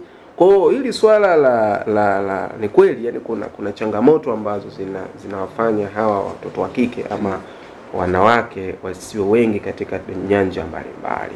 Na hiyo ya kwanza inaweza tukasema hiyo kujiamini kweli wenyewe. Kuna wakati mwingine hawajiamini na hata wenyewe hawaaminiani. Kuna hata mtu akiona mwanamke kiongozi asema huyu naye tuachie tu sisi kazi tuwaachie. Niwahi kumsikia mwanamama anazungumza hivyo. Anasema bwana hii kazi ni ya wanaume, hawaachie wanawake waweze kuongoza. Nazungumza hivyo. Tena bora hata Mheshimiwa Rais amewainspire wengi. Lakini bado yani Rais Samia alivyoingia ndo anaonesha kwamba kumbe na wanawake wanaweza kwa sababu ile nafasi ya urais kuna wengine wanafikiria ile ni ya wanaume tu ndo anaweza kuendesha. Na hadi watu hadi sasa hivi bado wana hiyo nani kwamba na mke hadi hawaamini, lakini Rais Samia anavyofanya at least imeanza kuona kumbe wanawake nao wanaweza kushika Johnson Sarili. Lakini tunakumbuka wakati Rais na ameingia pale alisema niliyesimama hapa mbele yenu ni mwanamke. Ndio. Na tunakumbuka hiyo kauli alianza nayo kwa siku ya kwanza. Alisema mimi ni rais wa Jamhuri ya Muungano wa Tanzania lakini ni mwanamke ambaye pia ni mama. Sasa ile kauli of course watu wengi sana walipima katika upande wa positive lakini lakini hiyo ilikuwa inaonyesha kwamba mama au mwanamke anaweza fanya maamuzi yoyote yale. Sasa utuambie wewe. Wewe unayofanya kila wewe si MC wewe. Yes. Nataka kwanza nieleze kwanza kujiamini ni vipi. Kwanza kwenye MC sawa, tuje kwanza kwenye MC. Okay. Unapokuwa umesimama pale mbele MC mwanamke na anaposimama mwanaume, unapokewa ni sawa sawa? Yeah. Tunaangalia uwezo. Okay. Yes. So mambo mnaonea huruma hivi. Tunaangalia uwezo bwana. Alafu kuna ile jambo, kuna wakati mwingine mtu anapozungumzia swala la nafasi anaanza kuweka huruma mbele. Yaani inapofikia sehemu uwezo ndio jina nili. Sio tuangalie huruma ama tuangalie huyu nani, hapana. Yaani ifikie kipindi tuangalie uwezo. Fulani ana uwezo na huyu ana uwezo na hapo ndio tunanemo. Sasa tuambie tunazungumzia kujiamini kwa mtoto wa kike pengine ni kwa namna gani? Sasa hebu tuanzie hapa, mwenyewe ulikuwa unataka uanze kuzungumza. Kwa nini unadhani wakina mama au watoto wa kike wengi hawajiamini? Hebu tuanzie hapa kwanza. Na uelezee pia dhana ya kujiamini karibu sana. Asante. Kujiamini kwanza, tuanze na neno kujiamini. Tunaposema mabinti wanajiamini, kujiamini term yenyewe maana yake ni kwamba anakuwa hana hofu katika kufanikiwa au kufikia ndoto yake. Ina maana anapotafuta mafanikio au anapotaka kufikia ndoto yake, hofu inakuwa haipo kabisa. Kwa hiyo anakuwa hana hofu. Kwa mfano mimi kazini kwangu, mimi nadili na mabinti. Huwa kwa wiki naongea nao mara moja. Na wafundisha namna gani wanaweza kujiamini na wakafikia ndoto zao. Kwa hiyo wanabadilisha mindset zao. Kwamba kuna baadhi ya vitu ambavyo labda wao wanahisi wanaweza watoto wa kiume na wao waweze kujiamini. Sasa pengine unadhani ni kwa nini unavyozungumza na mabinti hao, unazungumza swala la kujiamini, unadhani kwa nini mabinti wengi hawajiamini? Mimi nadhani kuna baadhi ya vitu wamevikosa ukianzia kwenye familia. Okay. Sasa kuna zile njia mbalimbali ambazo mimi binafsi wakati naongea na mabinti niliona zinaweza kumsaidia binti aweze kujiamini. Kwa kuna njia baadhi ambazo kiuhalisia kabisa zikifanywa mabinti wengi sana watajiamini. Sasa sijui niseme hizo njia then sawa, endelea. Yes. Kitu cha kwanza wazazi wanatakiwa wampe yule binti uwezo. Kivipi? Unakuta mtoto wa kike amekuja ana mtihani amepata Kiswahili 30. Alafu physics amepata 90. Okay. Lakini yeye kwa akili yake anaamini Kiswahili ni nyepesi kuliko physics. Physics, yes. Kwa hiyo mzazi kama mzazi unatakiwa umjengee uwezo wa kujiamini pale pale kwamba kumbe una uwezo wa kufanya hili, yote una uwezo wa kufanya. Lakini akili yake yeye inamwambia anaweza kufanya nini? Physics. Anajua kufanya Kiswahili lakini amefaulu nini? Physics. Kwa hiyo unamdirect kwamba kumbe hiki kitu na chenyewe unakiweza. Kwa hiyo mbadilishe kwamba wewe unaweza hiki na hiki unakiweza, lakini hiki pia unakiweza. Okay. Manake kuna ile kwamba tumejijengea hadi huko shuleni kipindi nasoma kwamba masomo ya sayansi ni watoto wa kiume nakuta wako wengi hata yale madarasa ya sayansi. Kwa hiyo mjengee mtoto wako uwezo. Sawa. Kitu kingine tuhamasishe, yani nasema tuhamasishe mabinti waangalie taarifa za habari, wasome vitabu, waangalie majarida. Kivipi? Unakuta akimwangalia labda kwenye TV Mama Samia au akiangalia rate ya wakuu wa mikoa. Kwa mfano 2005 10% ndio tulikuwa wanawake. Lakini ilipofika 2022 tumemove mpaka 23%. Okay. Yes. Kwa hiyo akiangalia, akisoma vitabu, okay, kumbe wanawake tunaweza. Okay, kumbe nina uwezo pia kuwa mbunge. Wakuu wa wilaya 2005 ilikuwa 19% kwa takwimu. Lakini 2022 ikafika mpaka 25. Kwa hiyo mtu akija akiona okay, kumbe mimi naweza kaa joketi. Kumbe kile anachokifanya joketi. Kwa hiyo akiangalia warsha mbalimbali, akiangalia habari, akasoma vitabu, kuna vitu vitambadilisha. Hata wabunge sasa hivi wameongezeka. 2005 ilikuwa 21.5. Lakini sasa hivi 37. Kwa hiyo ni vitu ambavyo vitamfanya kwa tuwahamasishe waangalie taarifa za habari, wasome vitabu na majarida mbalimbali. Ni vitu ambavyo vitafanya abadilishe mindset yake. Umesema unaongea sana na mabinti. Yes. Umesema kwa wiki mara moja. Yes. Na moja kati ya zile changamoto ambazo unaziona kwamba mabinti wanavyokuja wanakuwa labda wamekutana na vitu fulani ndio maana labda wako kwenye haya mazingira ni ipi? Baada ya kuambiwa zile changamoto ambazo nilitaka nizifahamu hizo changamoto pia naweza kusema changamoto gani huwa wanakuja nazo, ambazo wanakuja nazo. Sema hii changamoto inajirudia, nilisikia kwa huyu na kwa huyu na kwa huyu, ili angalau hata anayetazama sasa hivi anajua kabisa nikitumia neno hili linaweza kumfanya mtoto wa kike asijiamini. Asante. Mabinti wengi sana wanakuja kwangu wananiambia hivi, madam, mimi mamangu anataka tu niwe mwalimu. Kwa hiyo hatuangalii mapenzi ya binti kwanza, anachaguliwa cha kufanya. Yes, anachaguliwa cha kufanya. Wengi sana anakuambia mimi mamangu ananiambia niwe daktari, lakini hicho kitu siwezi, nataka kuwa mwandishi wa habari. Okay. Kwa hiyo usimpangie mtoto nini anataka kufanya. Hebu ishi na ndoto ya mtoto, ishi na mapenzi ya mtoto. Kwa hiyo ni kitu ambacho wazazi wengi sana wanafeli. Okay. Inawezekana na mimi binafsi nililazimishwa kufanya ninachokifanya. Kwa hiyo ile itanipunguzia nguvu ya kujiamini kwa kiasi fulani, kutokana na kwamba mimi inawezekana ningeruhusiwa kufanya kile ambacho mimi nakitaka, mapenzi yangu mimi, ningekifanya kwa ubora zaidi na kujiamini kungekuwa kwa hali ya juu. Wewe ulipitia hiyo changamoto pia? Kabisa. Ulikuwa unataka kuwa nani na familia ikakwambia wewe nani? Yaani mimi nilikuwa nataka kuwa mwandishi wa habari. Familia yangu kaniambia no, you have to be a teacher. Lakini ni kitu ambacho kiukweli mimi mpaka nasoma mpaka namaliza sikitaki sikitaki mpaka naajiliwa nasema tafanyaje?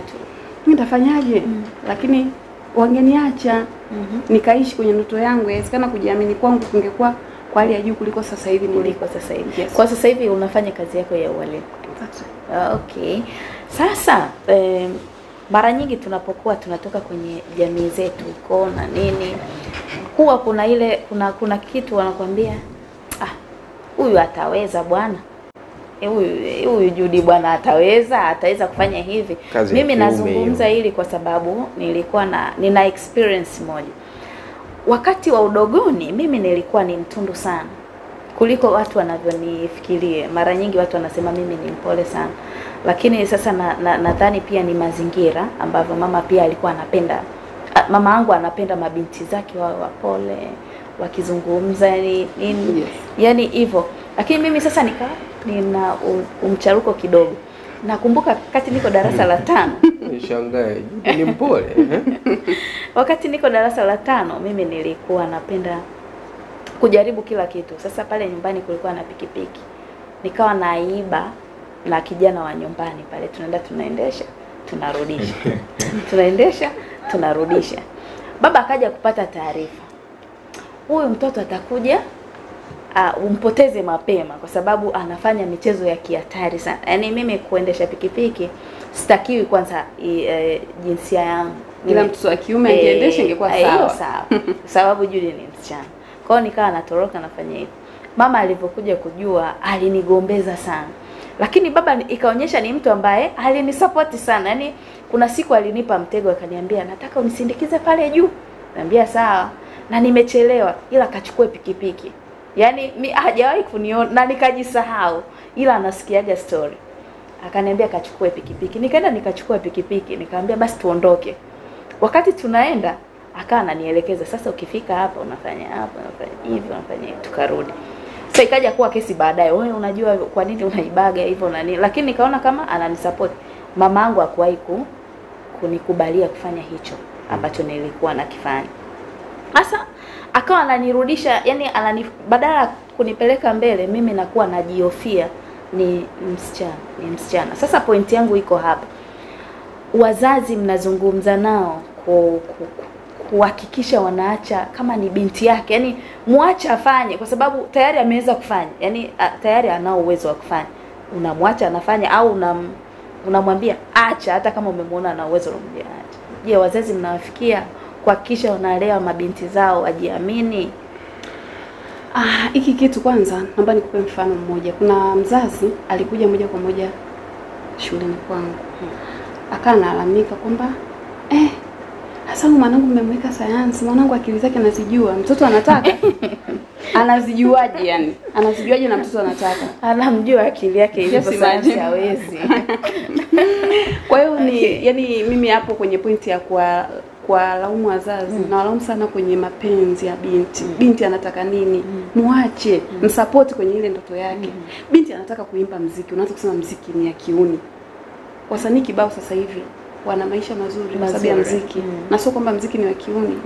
Ni binti ndo atakuwa muuni, sio muziki wa kiuni. Kwa hiyo unatakiwa umsupport na ulibebe lile analotaka kulifanya. Kwa wazazi hapo wanatakiwa wabebe mapenzi ya mabinti zao. Okay. Sasa kuna hii misemo ama tuseme dhana ambazo zipo katika jamii.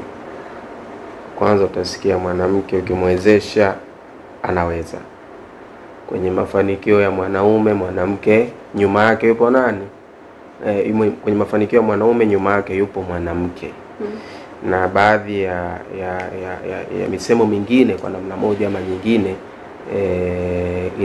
inamweka mwanamke nafasi ya pili badala ya nafasi ya kwanza. Haudhani kwa hii misemo nayo kuna namna moja ama nyingine inawasababisha wanawake ama mabinti kutokujiamini kwa sababu anajua ili mimi nifikie malengo yangu lazima nipate mwezeshaji.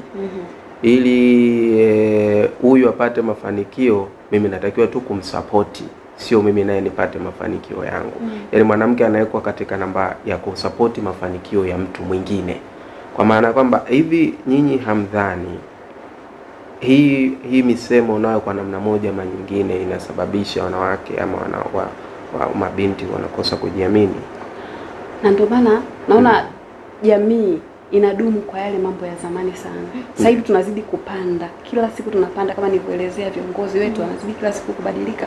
Tunaongeza idadi ya viongozi wa mikoa, hivyo nilivyotoa mifano. Yaani jamii bado sana. Yaani unakuta hata umeenda kwenye kamati, mimi ni MC. Unakuta umeenda kwenye kamati. Unaambia ila angekuwa wa kiume ingependeza sana. Unawaza mwisho wa siku mpaka waje kukubali, wanakuambia lakini wewe anajua. Ila wa kiume kisimama pale mbele, sio nini, lakini angalia uwezo wa mtu, usiangalie ni jinsia gani. Yes. Yaani kwa mfano naweza nikatolea mfano, mimi kazi yangu ya kwanza kabisa nilifanya kazi ya Kiingereza. Yes. walikuwa wanatafuta mtu anaweza kuongea Kiingereza mwanzo mwisho. Nikafanya kazi ya Nigeria Kiingereza. Kwenye ile kazi wakasema sawa anajua, lakini basi haja hata wa kiume asimame pale mbele. Nikasema wa kiume aje afanye nini sana? Akasema inaleta picha nzuri. Hivyo kwa hiyo ni jamii tu, yani inatakiwa nini? Kwa kifupi niseme elimu. Elimu, jamii inatakiwa ipate elimu kwamba mwanamke yani ana uwezo wa kuingia popote na akafanya na akaweza. Mimi kuna vitu vingine wanaingia nasema hiki kitu naenda kupambana na huyo mtu. Na anashinda. Hivi unaamini kwamba kuna kazi za mwanaume na kazi za mwanamke? No. Mimi siamini. Hata na Beni anasema si kuvuta mikokoteni. Mimi hilo siamini. Yaani Beni anataka tupeleke kwenye mazingira magumu sana. Yaani ambayo hivi tunafanyaje kumpeleka huko? No. Unajua kuna vitu viko hivi. Kuna kazi ya nguvu. Hicho alichokisema Beni ndo nakiona hapa. Yaani badala ya huyu naye anaanza kujibu maswali yangu. Nimemuuliza sasa. Yaani leo nikasheshe. Sawa. Mtazamaji unatufuatilia hapa Star TV na tupo kwenye mjadala mkuu, nini kifanyike kumjengea uwezo wa kujiamini mtoto wa kike. Lakini tunapomwongelea mtoto wa kike tunaongelea pia mama. Mwanamke pia tunamwongelea katika kipindi hiki. Na leo tupo na MC Juliet, anajiita hivyo, kwenye Instagram ipo hivyo. Na mimi wanamuona sana kwenye mitandao ya kijamii akijinadi kweli kweli. Na anatumia mitandao ya kijamii katika eneo ambalo linasababisha mwanamke kutojiamini, na wakati mwingine kuna vifo vinatokana na msongo wa mawazo kutokana na kitu ambacho kinafanyika kwenye mitandao ya kijamii. Sasa hivi na kule pia kwenye mitandao ya kijamii kuna cyberbullying. Kuna namna fulani ambavyo mwanamke ameweka gauni lake zuri, vidume wanashuka naye pale mzima mzima. Wakati mwingine anaweza akapata hata ugonjwa wa moyo. Wengine wanajiua. Wengine wanakasirika, wengine wanaamua mpaka kuleft kwa sababu alichokiweka vidume wamekikosoa. Wakina dada wenzake au wanawake wenzake wamekikosoa. Hebu niambie mitandao ya kijamii inamjengeaje uwezo wa mtoto wa kike kujiamini? Asante. Au inamsababishaje kutojiamini? Karibu. Sasa hapo kwa mfano ngoja nirudi shuleni tena. Kuna mabinti unakuta psychologically kasharibika kabisa kutokana na mambo yaliyomtokea. Ndio. Kwa hiyo kwa kifupi anahitaji msaada wa psychologist wale ili wambadilishe mindset yake kwamba kumbe hiki kitu kilikuwa hivi na kilikuwa hivi, ni rahisi tu kufanya hivyo. Haya, niende mitandaoni. Mitandaoni unaweza sio kwamba imewakuta wengine, hata mwenyewe. Nimewahi kushindana MC bora wa mwaka last year 2021. Yes. MC bora wa mwaka wa kike Mwanza nilitoka peke yangu. Umeona? Nikaposti vile naomba kula. Wadada wenzangu wale. Uwezo utoboi. Uwezo katoboa. Mimi moyoni na ujasiri wangu mwenyewe najiamini sana. Yaani wanajiamini. Nikamwambiaje? Mimi tu kwanza kuwa kwenye orodha ya hawa watu 6 Tanzania nzima. I'm the best. I'm the winner pia. Yes. Kwa hiyo mimi waga najiwekea kitu kwamba okay, mpaka nimeingia kwenye hawa. Kwa hiyo naweza nikamwambia binti yoyote ambaye anaangalia mitandao isimkatishe tamaa. Aamini mpaka yeye kafanya vile. Kuna mwingine anatamani kufanya vile, hata kuweka hilo gauni hawezi. Kabisa. Yes. Kuweka tu labda kuweka vipodozi vyake akaambiwa havifanyi kazi hivyo, havina maana. Kuna mtu amelala ndani hata hivyo vipodozi hana. Yes. Kwa hiyo aamini kile anachokifanya yeye, kuna mwingine anatamani akifanye. Na kazi za MC unapoweka pale vipi? Hivi hujawahi kuweka kitu na nataka tu nipate nieleze kwa sababu nafikiri ilikuwa ni mwaka 2012 au 15. Kuna dada mmoja kwa bahati mbaya alikutwa amepoteza maisha sehemu fulani na hakuwa kwenye mazingira mazuri. Lakini kilichokuja kufuatiliwa ni alichokuwa kiposti pia kwenye mitandao ya kijamii na namna watu walivyokuwa wakimjibu kwenye mitandao ya kijamii. Sasa ndio maana nikaconnect kwamba kuna wakati mwingine pia hii mitandao ya kijamii inajengea uwezo wanawake wa kutojiamini. Wewe haujawahi kuweka kitu kwenye mtandao wa kijamii ukiacha hiyo MC. Alafu mtu akashusha comment pale, ukazira comment au kuposti vitu labda kwa siku 2, 3 au wiki au ka left. Kwenye unamaanisha kama Instagram, si ndio? Instagram, Facebook, Twitter au hata WhatsApp tu. Instagram mimi enzi hizo sijiamini. Sasa hivi najiamini. Instagram mimi nimewahi kuposti picha yangu. Nimewahi kuposti tu picha nzuri. Nikaambiwa yani comment ziko nikaona mbona watu wameongozana wametumwa. Mwaka niuma. Yani wana comment kwamba sio nzuri kama unavyofikiria wewe. Hujapendeza, picha mbaya, gauni alivutii. Nikawaza na vyote na gauni langu maskini nahangaika. Na lizoom, mbona nzuri. Nimetumia hela nyingi kununua. Nimetumia 80 gauni. No, nimetumia 80 yangu. Kwa nini wananiambia hivyo? Mbona unaniuma? Nikawaza hivi kwa nini nishona ile gauni? Kwa hiyo nikajidisivali mwenyewe. Ulikuwa umeshona? Yes. Au kumlaumu fundi? Ni mlaumu fundi, mimi nimesifiwa huko kote. Mtandaoni tu ndio kuna shida. Nikasema Mungu unafanyaje? Nikafuta ile post. Haya, kuna siku nyingine jamani nimerudia nguo mara 2 ukumbini. Nimevaa mara ya kwanza mwezi wa 6 nikaja kuvaa mwezi wa 12. Unajifanya unavaa sana, umerudia nguo, huna lolote. Mashabiki hao kuna wanakufuatilia. Jesus. Nikasema kwa nini sirudie nguo yangu? Nikaenda DM mimi. Nikamjibu DM nikamwambia hivi narudia lakini si yangu. Akaenda yeye huko. Ile picha tena nikaifuta. Sasa hivi sifuti. Sasa hivi mimi naamini tu mpaka una comment kwangu kuna kitu umekiona. Mbona unajua comment kwa wengine? Ukiposti picha inakuchukua muda gani kusoma comment? Hiyo siku unasubiri hizo comment au unakuja kuzipitia baada ya muda? Mimi kila muda of course mimi napenda sana simu. Kwa hiyo kila muda mimi naangalia kuna notification. Yes, nasoma. Na unatumiaje kujiamini kwako?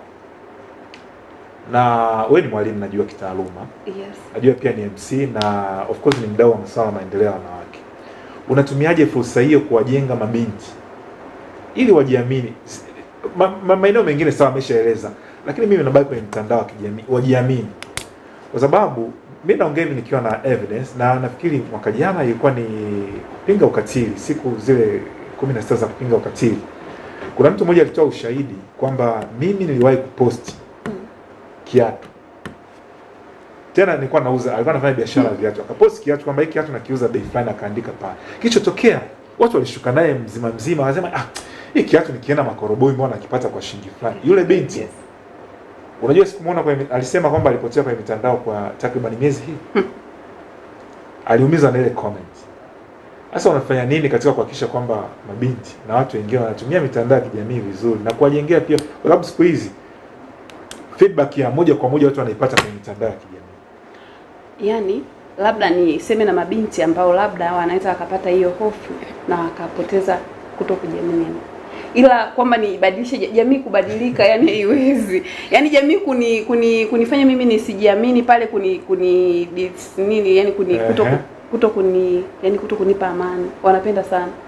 Unaona hata ukifungua kina Diamond kina nani wanakomentia vitu vya hovyo wakati hajafanya chochote. Kwa hiyo jamii kuibadilisha, labda mimi niseme tu na mabinti kwamba yani wapate nguvu sana ya kuamini kwamba kile walichokiweka pale kuna mtu anakitamani, tabaki pale pale. Kuna mtu anatamani kuwa kama yeye, kuna mtu anatamani kuposti hicho kitu, lakini hana. Lakini ukisema jamii uibadilishe his comments. Kuna tutakubaliana hapa kwamba mabinti wengi huko wanapotokea kwenye familia zao ama kwenye familia zetu, hata mtu akifikiria kwenye familia yake anaona nafasi ya mwanamke inavyowekwa, na hususan naambia mwanaume ndo kichwa cha familia. Yeye ndo anafanya nini? Anafanya maamuzi. Kuna sehemu nyingine baba hali miguu, kichinja kuku baba atakiwa ale paja au filigisi vile vitu vya thamani anatakiwa. Unaona sasa koloni ushaisha. Anatakiwa vile vitu vya thamani kwa kuku anatakiwa ale nani kwanza? Ale baba. Sasa mama naye kuna mazingira na anamweka mtoto wake wa kike kumuonyesha kwamba kwanza mwanaume alafu ndo anafuata mwanamke. Lakini sio kwanza mwanamke ndo anafuata mwanaume. Sasa hii kwa namna moja ama nyingine nadhani inawashusha morale hata watoto. Na ukiangalia hata wakina mama na wao wenyewe wanawajengea fikra hizo kwamba mwanamke hatakiwi kwanza kuwa mbele ya nani? Ya mwanaume. Sasa nyinyi kama watu ambao mnajaribu kuibadilisha jamii, yaani mnadhani ni kwa namna gani hao wakina mama wa huku ndani wanaweza nao wakabadilika kwa namna moja ama nyingine, ama malezi ya mtoto yanamsababisha vipi huyu mtoto wa kike kutokujiamini baadaye? Asante. Kwanza naomba niseme na wamama au niseme na familia. Yaani familia imekuwa na tabia kwamba of course robo tatu ya dunia wana wasichana wa kazi. Hasa wale wasichana wa kazi unakuta kuna binti mpaka anafikisha miaka 19 anaenda chuo. Hajawahi kuosha vyombo, hajawahi kufua, hajawahi kudeki. Kwa hiyo mimi nasema hivi, ukimpa jukumu, ukimpa wajibu mle kwenye familia, kuna kitu kitambadilisha. Kwa hata mimi kumbe nisipokuwepo kuna kitu akifanyiki, kwa nguvu ya kujiamini itakuja. Okay, kumbe mimi pale natakiwa nifanye hiki, natakiwa nifanye. Kwa unamlemaza binti, anapunguza nguvu ya kujiamini kutokana na kwamba unamdekeza sana.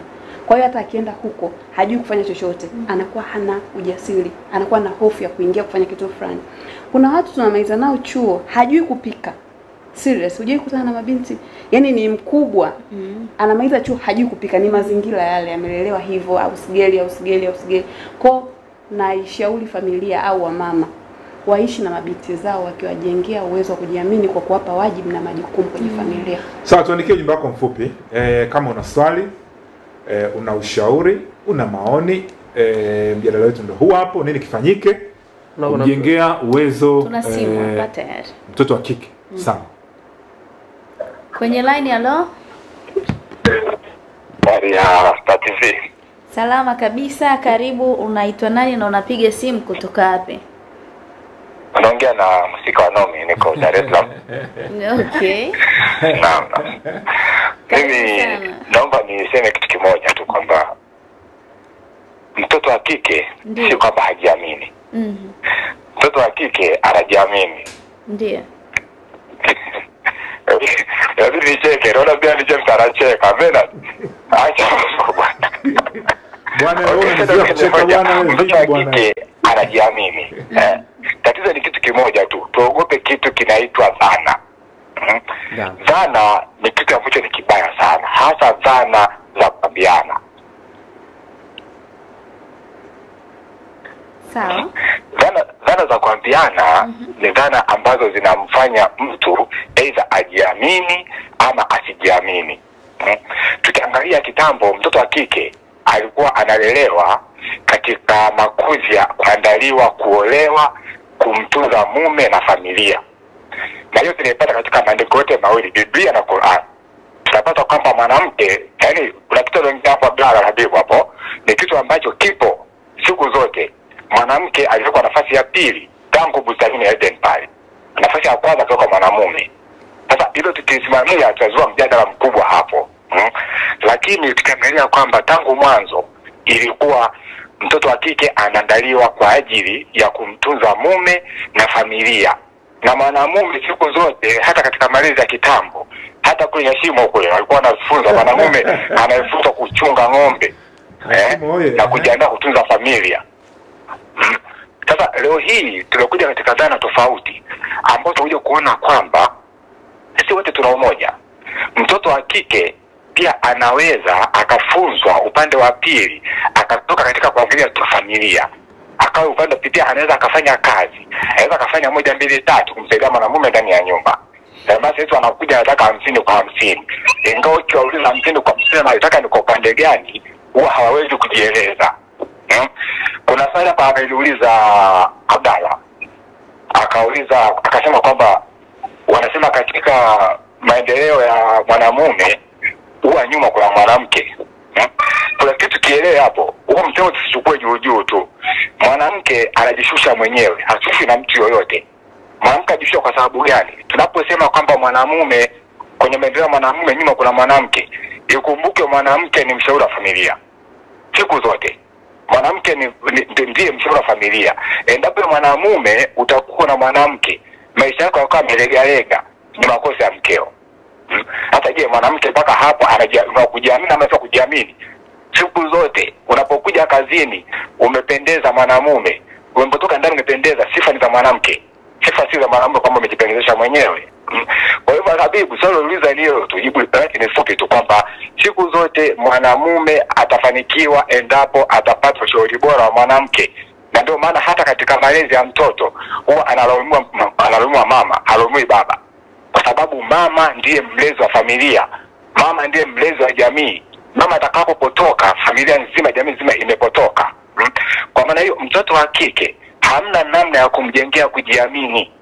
mtoto wa kike alijengea mwenyewe kujiamini kutokana na malezi anayoyaona kutoka kwa wazazi wake mwenyewe. Ukisema unamjengea kujiamini, unataka umlishe kitu ambacho hakuwa nacho, akawe nacho baadaye. Kitu ambacho hutojenga, utaenda kupasua jamii katika maisha yanayokuja. Kwa hivyo mtoto wa kike siku zote ni mtu ambaye anajiamini mwenyewe, hawezi kujengewa kujiamini. Tukisema kwamba tu anaweza akasema labda kumbe mimi naweza kama mtu fulani, sio kumbe mimi ninaweza. Afanye maandalizi angali mdogo. Tuna research kutoka kwa wazazi, baba na mama. Baba anaishi vipi, mama anaishi vipi, ndio utapata jamii kamilifu. Lakini huwezi kumjengea mtu ukubwani. Tunasema samaki mkunje angali mbichi. Kuna swali studio. Asante sana. Asante sana bwana. Hapa wakati Musika anazungumza nikapata swali lingine wakati na maelezo yake, sio moja kwa moja lakini sasa hivi kuna changamoto, unaweza kuita changamoto ama kuna tabia imejijenga sana. Na mimi naita sasa hivi kwa sababu sasa hivi ndio imekuwa imepata nani sana. Swala la uchumi. Unajua hapa hata wadada sasa hivi miongoni mwa vigezo ambavyo anavitaka kwa mwanaume, ukimwambia ataje, atakwambia nataka mwanaume mwenye pesa. Kuna simu? Ndio. Nataka mwanaume mwenye pesa, walituambia rembo. Hello, kwenye line karibu, unaitwa nani na unapiga simu kutoka wapi? Ongea na Nyuklia Maige, napiga simu kutoka Geita. Karibu Maige. Nashukuru. Mimi nafikiri katika hili swala la kumjengea kujiamini mtoto wa kike, ni lazima kuna mazingira yanatengenezwa ili yeye aanze kujiamini. Ni sawa na mfano mzuri mpe kwa ufupi makanisani wachungaji au viongozi wa dini huwa wana viongozi ambao wanawatengeneza, haijalishi ni wa kike au ni wa kiume. Kwa hiyo wanapowatengeneza wanawajengea kule kujiamini kabla hawajakwenda kusimama mbele ya halaiki ya watu. Kwa hiyo ule msingi wanaujenga, wanaubeba hawa ndio kile wanachofundishwa ndicho wanachokwenda kukifanya. Sasa hapa ili tunapokwenda kumjengea mtoto wa kike hali ya kujiamini ni pamoja na kuanza kumshirikisha. Kwa mfano kama bado ana umri unaomruhusu kwenda shule, basi aanze kushirikishwa na kujengewa mazingira ya kufahamu nini umuhimu wa elimu. Akishajengewa ule msingi kwamba nini umuhimu wa elimu, atatengenezewa mazingira ya kujiamini kwamba unatakiwa ufanye vipi ili uwe namba 1 darasani. Unatakiwa ufanye vipi ili ufaulu mitihani. Hata ile msingi inaojengwa ndio mtoto anapitia pale pale. Kwa hiyo pia kushirikishwa katika hatua za maendeleo, kama hasomi hatua za maendeleo, ule ni msingi. Anapoweza kushirikishwa, ataanza kupitia kwenye zile hatua ambazo unamjengea, anajiamini. Kuna baadhi ya wazazi wengine wanaanza kuwashirikisha watoto biashara.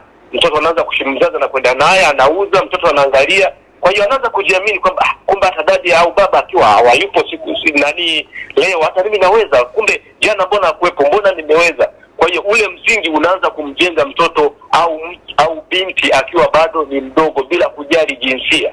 Na upande wa elimu nimesema, na upande wa maendeleo kama biashara. Na kingine ukiangalia leo hii si kama zamani, kama alivyosema hapo huyo mchambuzi ambaye ni mwalimu, kwamba miaka ya sasa akina mama wamekuwa na uwezo wa kujiamini, wanadiriki kufanya biashara, wanajituma sana, biashara ndogo ndogo, wajasiriamali, mpaka na wengine imefika sehemu wanaweza kununua viwanja mpaka wanajenga na nyumba, na wanaoa wanaume, kwa maana kwamba wanaume kuolewa ni kwenda kwenye makazi ya mwanamke ambayo kuyajenga na kuoa. Bwana njoo tuishi, amefanya nani? Mwanamke. Kwa hiyo mimi naona wanawake kwa hali ya sasa wana hatua kubwa ya kujiamini. Kwa hiyo kule kujiamini ndio kunatengeneza mafanikio, maana mafanikio hayawezi kuja bila kujiamini.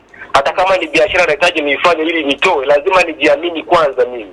Ule msingi wa kujiamini ndio unanipeleka kwenye hatua ya mafanikio. Huo ni mchango wangu. Asante. Okay, tunakushukuru sana. Mimi nashukuru pale. Nataka kuendelea pale.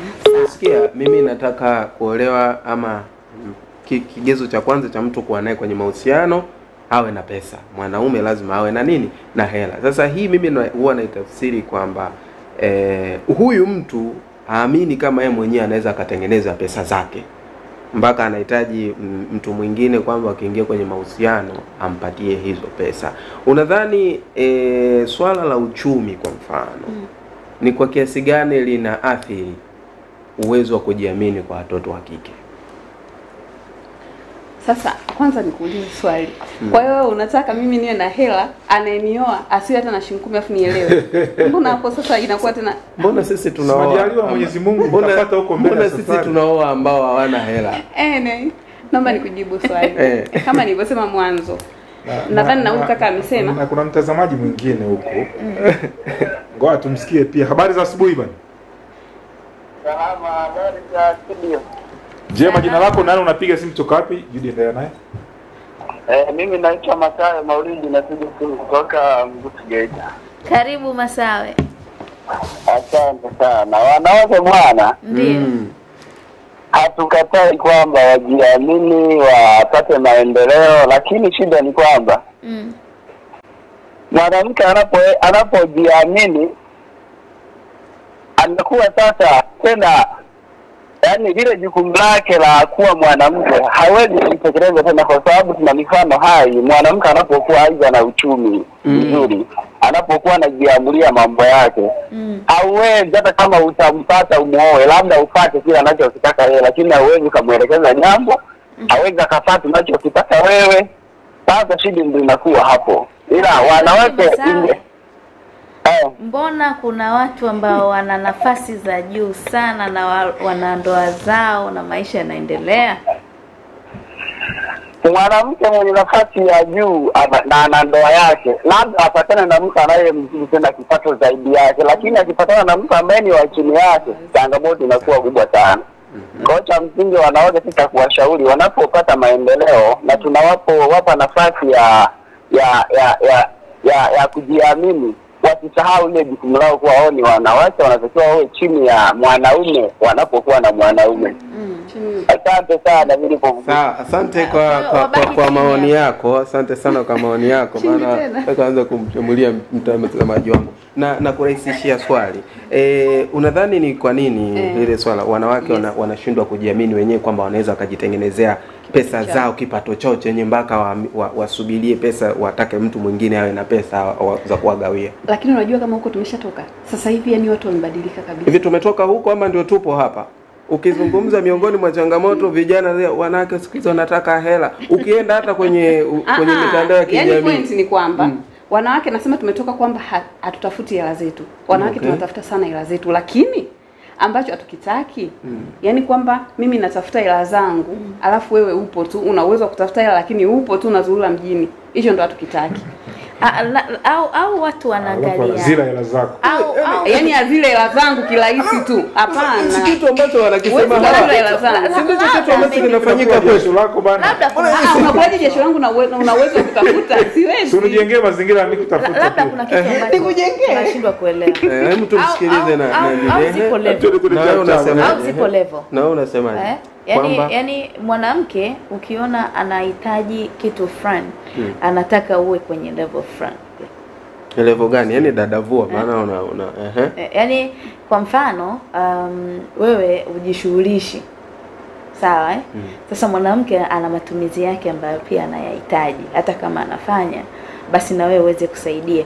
Anataka ukajishughulishe. Mwisho wa siku unakuja kusema anapenda hela. Hii mada inakuwa ndio sana. Yani ukishaanza kwamba mimi nitaka mtu nitakuwa na matumizi, kama ana atanipaje hela matumizi na nini. Yani hapo tayari wewe mwenyewe ushaona kwamba ndio maana kwamba mbona sisi tukiwa tunataka hili swala hatuangalii mtu atipe hela za matumizi. Nani Juliet iko hivi. Mwanamke yani kipato kinaleta majivuno kwa mwanamke. Iko hivyo. Ndio wanavyosema, na of course wanaume wengi wanasema hivyo. Kama mmeanza wote mna hustle kwa mfano. Mmetoka chuo, mmetoka chuo. Mnatafuta maisha. Mmefunga ndoa, si ndio? Lakini mama anakuja kupata kipato kikubwa kunizidi mimi, si ndio? Na kazi kubwa yenye mamlaka. Kwa hiyo kinaleta majivuno. Yale majukumu ya mama ndani ya nyumba yanapotea. Sasa utujibie kwanza hilo. Lakini la pili ni kwamba kwa nini huwa mnaamini kwamba pesa za mama ni za mama, sio za mwanaume? Yaani kwamba mimi labda nikipigika kimaisha, pesa zangu ni zote. Nisitegemee cha kwako, yani kama ambako yani kwa nini hamtaki kukubali hiyo? Twende hapo. Yani hapo kwenye kwanza sijui tunaishi kibiblia. Biblia imesemaje kwanza? Biblia inaniambia wewe mwanaume utanihudumia tu. Yaani mimi hata kama nina mshahara wangu, unataka unipe hela ya saluni, uninunulie nini? Kwa hiyo twende Biblia basi na Qur'ani zote zinasema. Lakini pia mimi, umenielewa? Mimi nakutafuta pesa yangu. Wewe unarudi mikono mitupu. Sisi sijapata. Endelea tunachomekea. Wewe unaporudi mikono mitupu, mimi kama mwanamke nahitaji pesa. Yaani pesa yangu ipo. Sisi mwili lakini nahitaji. Unahitaji ya kwangu ya nini? Nimekosa. Pesa yangu ni tamu, ina utamu. Si hapo inatosha. Kutosha kwake ndio nakwambia turudi kwenye Biblia kidogo. Yaani ile imejengeka tu ni kwamba mwanaume kama mwanaume anatakiwa ateke mwanamke. Yes. Mwanaume anatakiwa mhudumie mwanamke. Lakini basi inapotokea mwanamke, unajua wanawake wasomi mimi sasa hivi. Kwa kweli katika wanawake wanaoogopeka sasa hivi ni wanawake wasomi.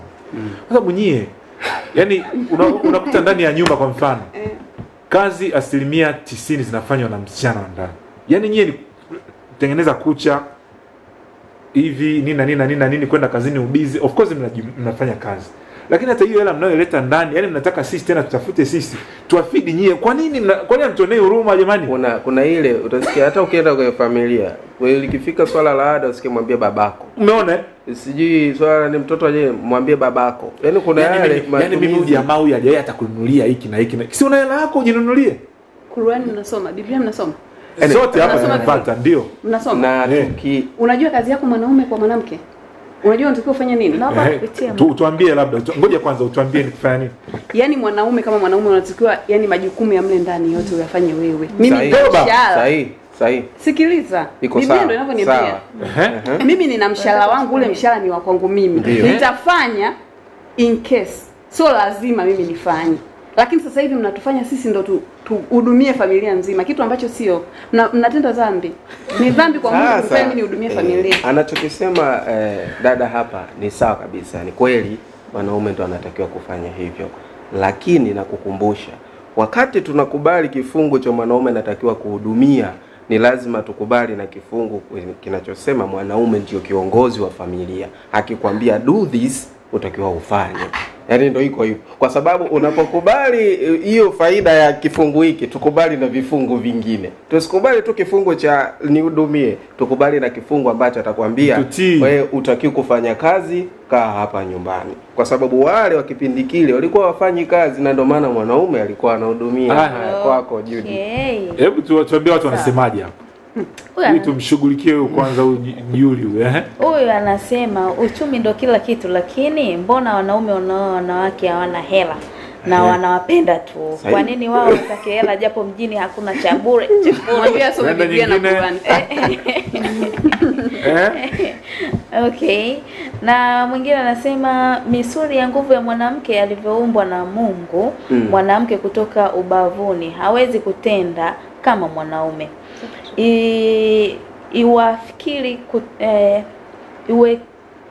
Wangefikiri kutenda na kuongoza. Hata kama akiwa kiongozi mkubwa, bado ushauri atahitaji msaada kwa mwenzi wake. Yani ukiona mwanamke anafanya vitu vizuri, ujue kuna mme nyuma yake. Hivyo ndivyo Mungu alivyowaumba. Twende mjumbe mwingine tumalizie. Anaitwa Ndenge wa Kagera Sugar. Sawa.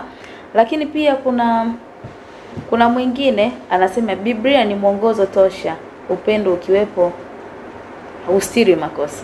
Twende. Mwingine anasema mimi shida yangu ni kupaza sauti katika vyombo vya habari kuhusiana na masuala ya wanawake. Sawa.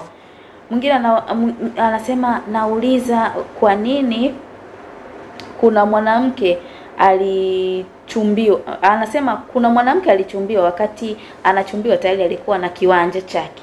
Lakini alipoona anakaribia kuolewa, kile kiwanja chake akampa kaka yake na sasa ameolewa. Je, huyo ana mawazo tegemezi awekwa kwenye kundi gani? Maneno hayo twende.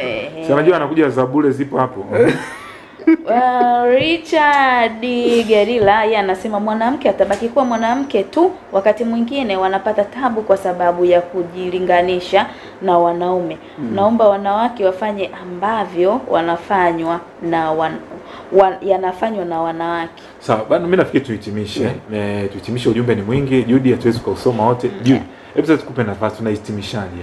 wafanye nini katika kuwajengea watoto wa kike uwezo wa kujiamini na mwisho wa siku wasaidie haya mengine tukao tunachombeza. Lakini kabla kuna kitu nimejaribu kukiona kwa waliochangia na waliotuma ujumbe kwamba mbona wanakataa kuwasupport wanawake kwenye hili swala la kuwatengenezea mazingira ya kujiamini. Yaani ndio kitu ambacho mimi kikubwa nimekiona.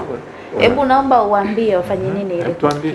Sawa, mimi kikubwa ninachokiona kwanza elimu inatakiwa itolewe. Yaani iitushe elimu kabisa kwa ajili ya mabinti. Tuanze kuwalea kutoka hapa chini kabisa. Ili wakue wakijua hivyo kama vile zile njia nilizosema kwamba yani tuwahamasishe wasome vitabu wafanyeje hivyo. Kitu kingine lazima hawa mabinti wengine wameshaathirika psychologically. Tuwasaidie, tuwape msaada wa kisaikolojia ili waweze kubadilika. Yaani tuwabadilishe wakiwa bado wadogo ili wanapokuwa wakubwa mind zao ziwe tofauti. Tuishi hivyo. Sawa. Kwenye mtandao wa kijamii unapatikanaje? MC Juliet #pale chini, Facebook Juliet William MC. Hebu rudia tena kwenye Instagram. Mtazamaji na umwangalia anachokiposti huko sasa. Je, anayoeleza huku kule hapo hivyo yamo MC Juliet pale kuna MC Juliet afu Facebook Juliet William. Ni kumbe kule unatusagia sana viduni. Kule Instagram. Sawa, ni MC Juliet, tunashukuru sana kwa huduma yako nzuri leo. Na tumejifunza mengi katika kumjengea mtoto wa kike kujiamini. Tunaendelea kubutua sio? Tunabutua kama kawaida. Haya, anza kutuhitimishia hapo alafu tumalize. Okay, mimi naitwa Judith Bryson Kishesha JBRK. Kikubwa ni kwamba mwanamke anahitaji nguvu yako wewe hapo ili aweze kuwa bora zaidi. Sawa? Okay. Jumbe mzito. Sawa. Habib. Na kimsingi mimi naongeza hapo tangu ukiwa unafanya kama evaluation ile ukiangalia wanaotuma ujumbe wengi ni wanaume. Wanaopiga simu wengi ni wanaume. Sasa tunajiuliza wanawake wako wapi ama ndio hivyo hamjiamini jamani. Sasa kama mnajiamini mnaweza kujenga hoja basi muwe mnatuma ujumbe ama mnapiga na simu ili tujitahidi basi tupate na maoni ya wanawake. Sawa. Umeshaga? Al-Habib Abdullah Uthman Feruzi Baria. Sawa, tunashukuru sana RJ Classic Furniture pamoja na Fred Fashion, lakini kikubwa zaidi butua pesa. Unaweza kubutua kwa namna gani? Basi nakukumbusha tu sisi hapa mchezo mpya kabisa kutoka hapa Star TV na siku ya Ijumaa hii kuanzia saa 3:30 usiku kina Richard Garila, kina Msika, kina nani.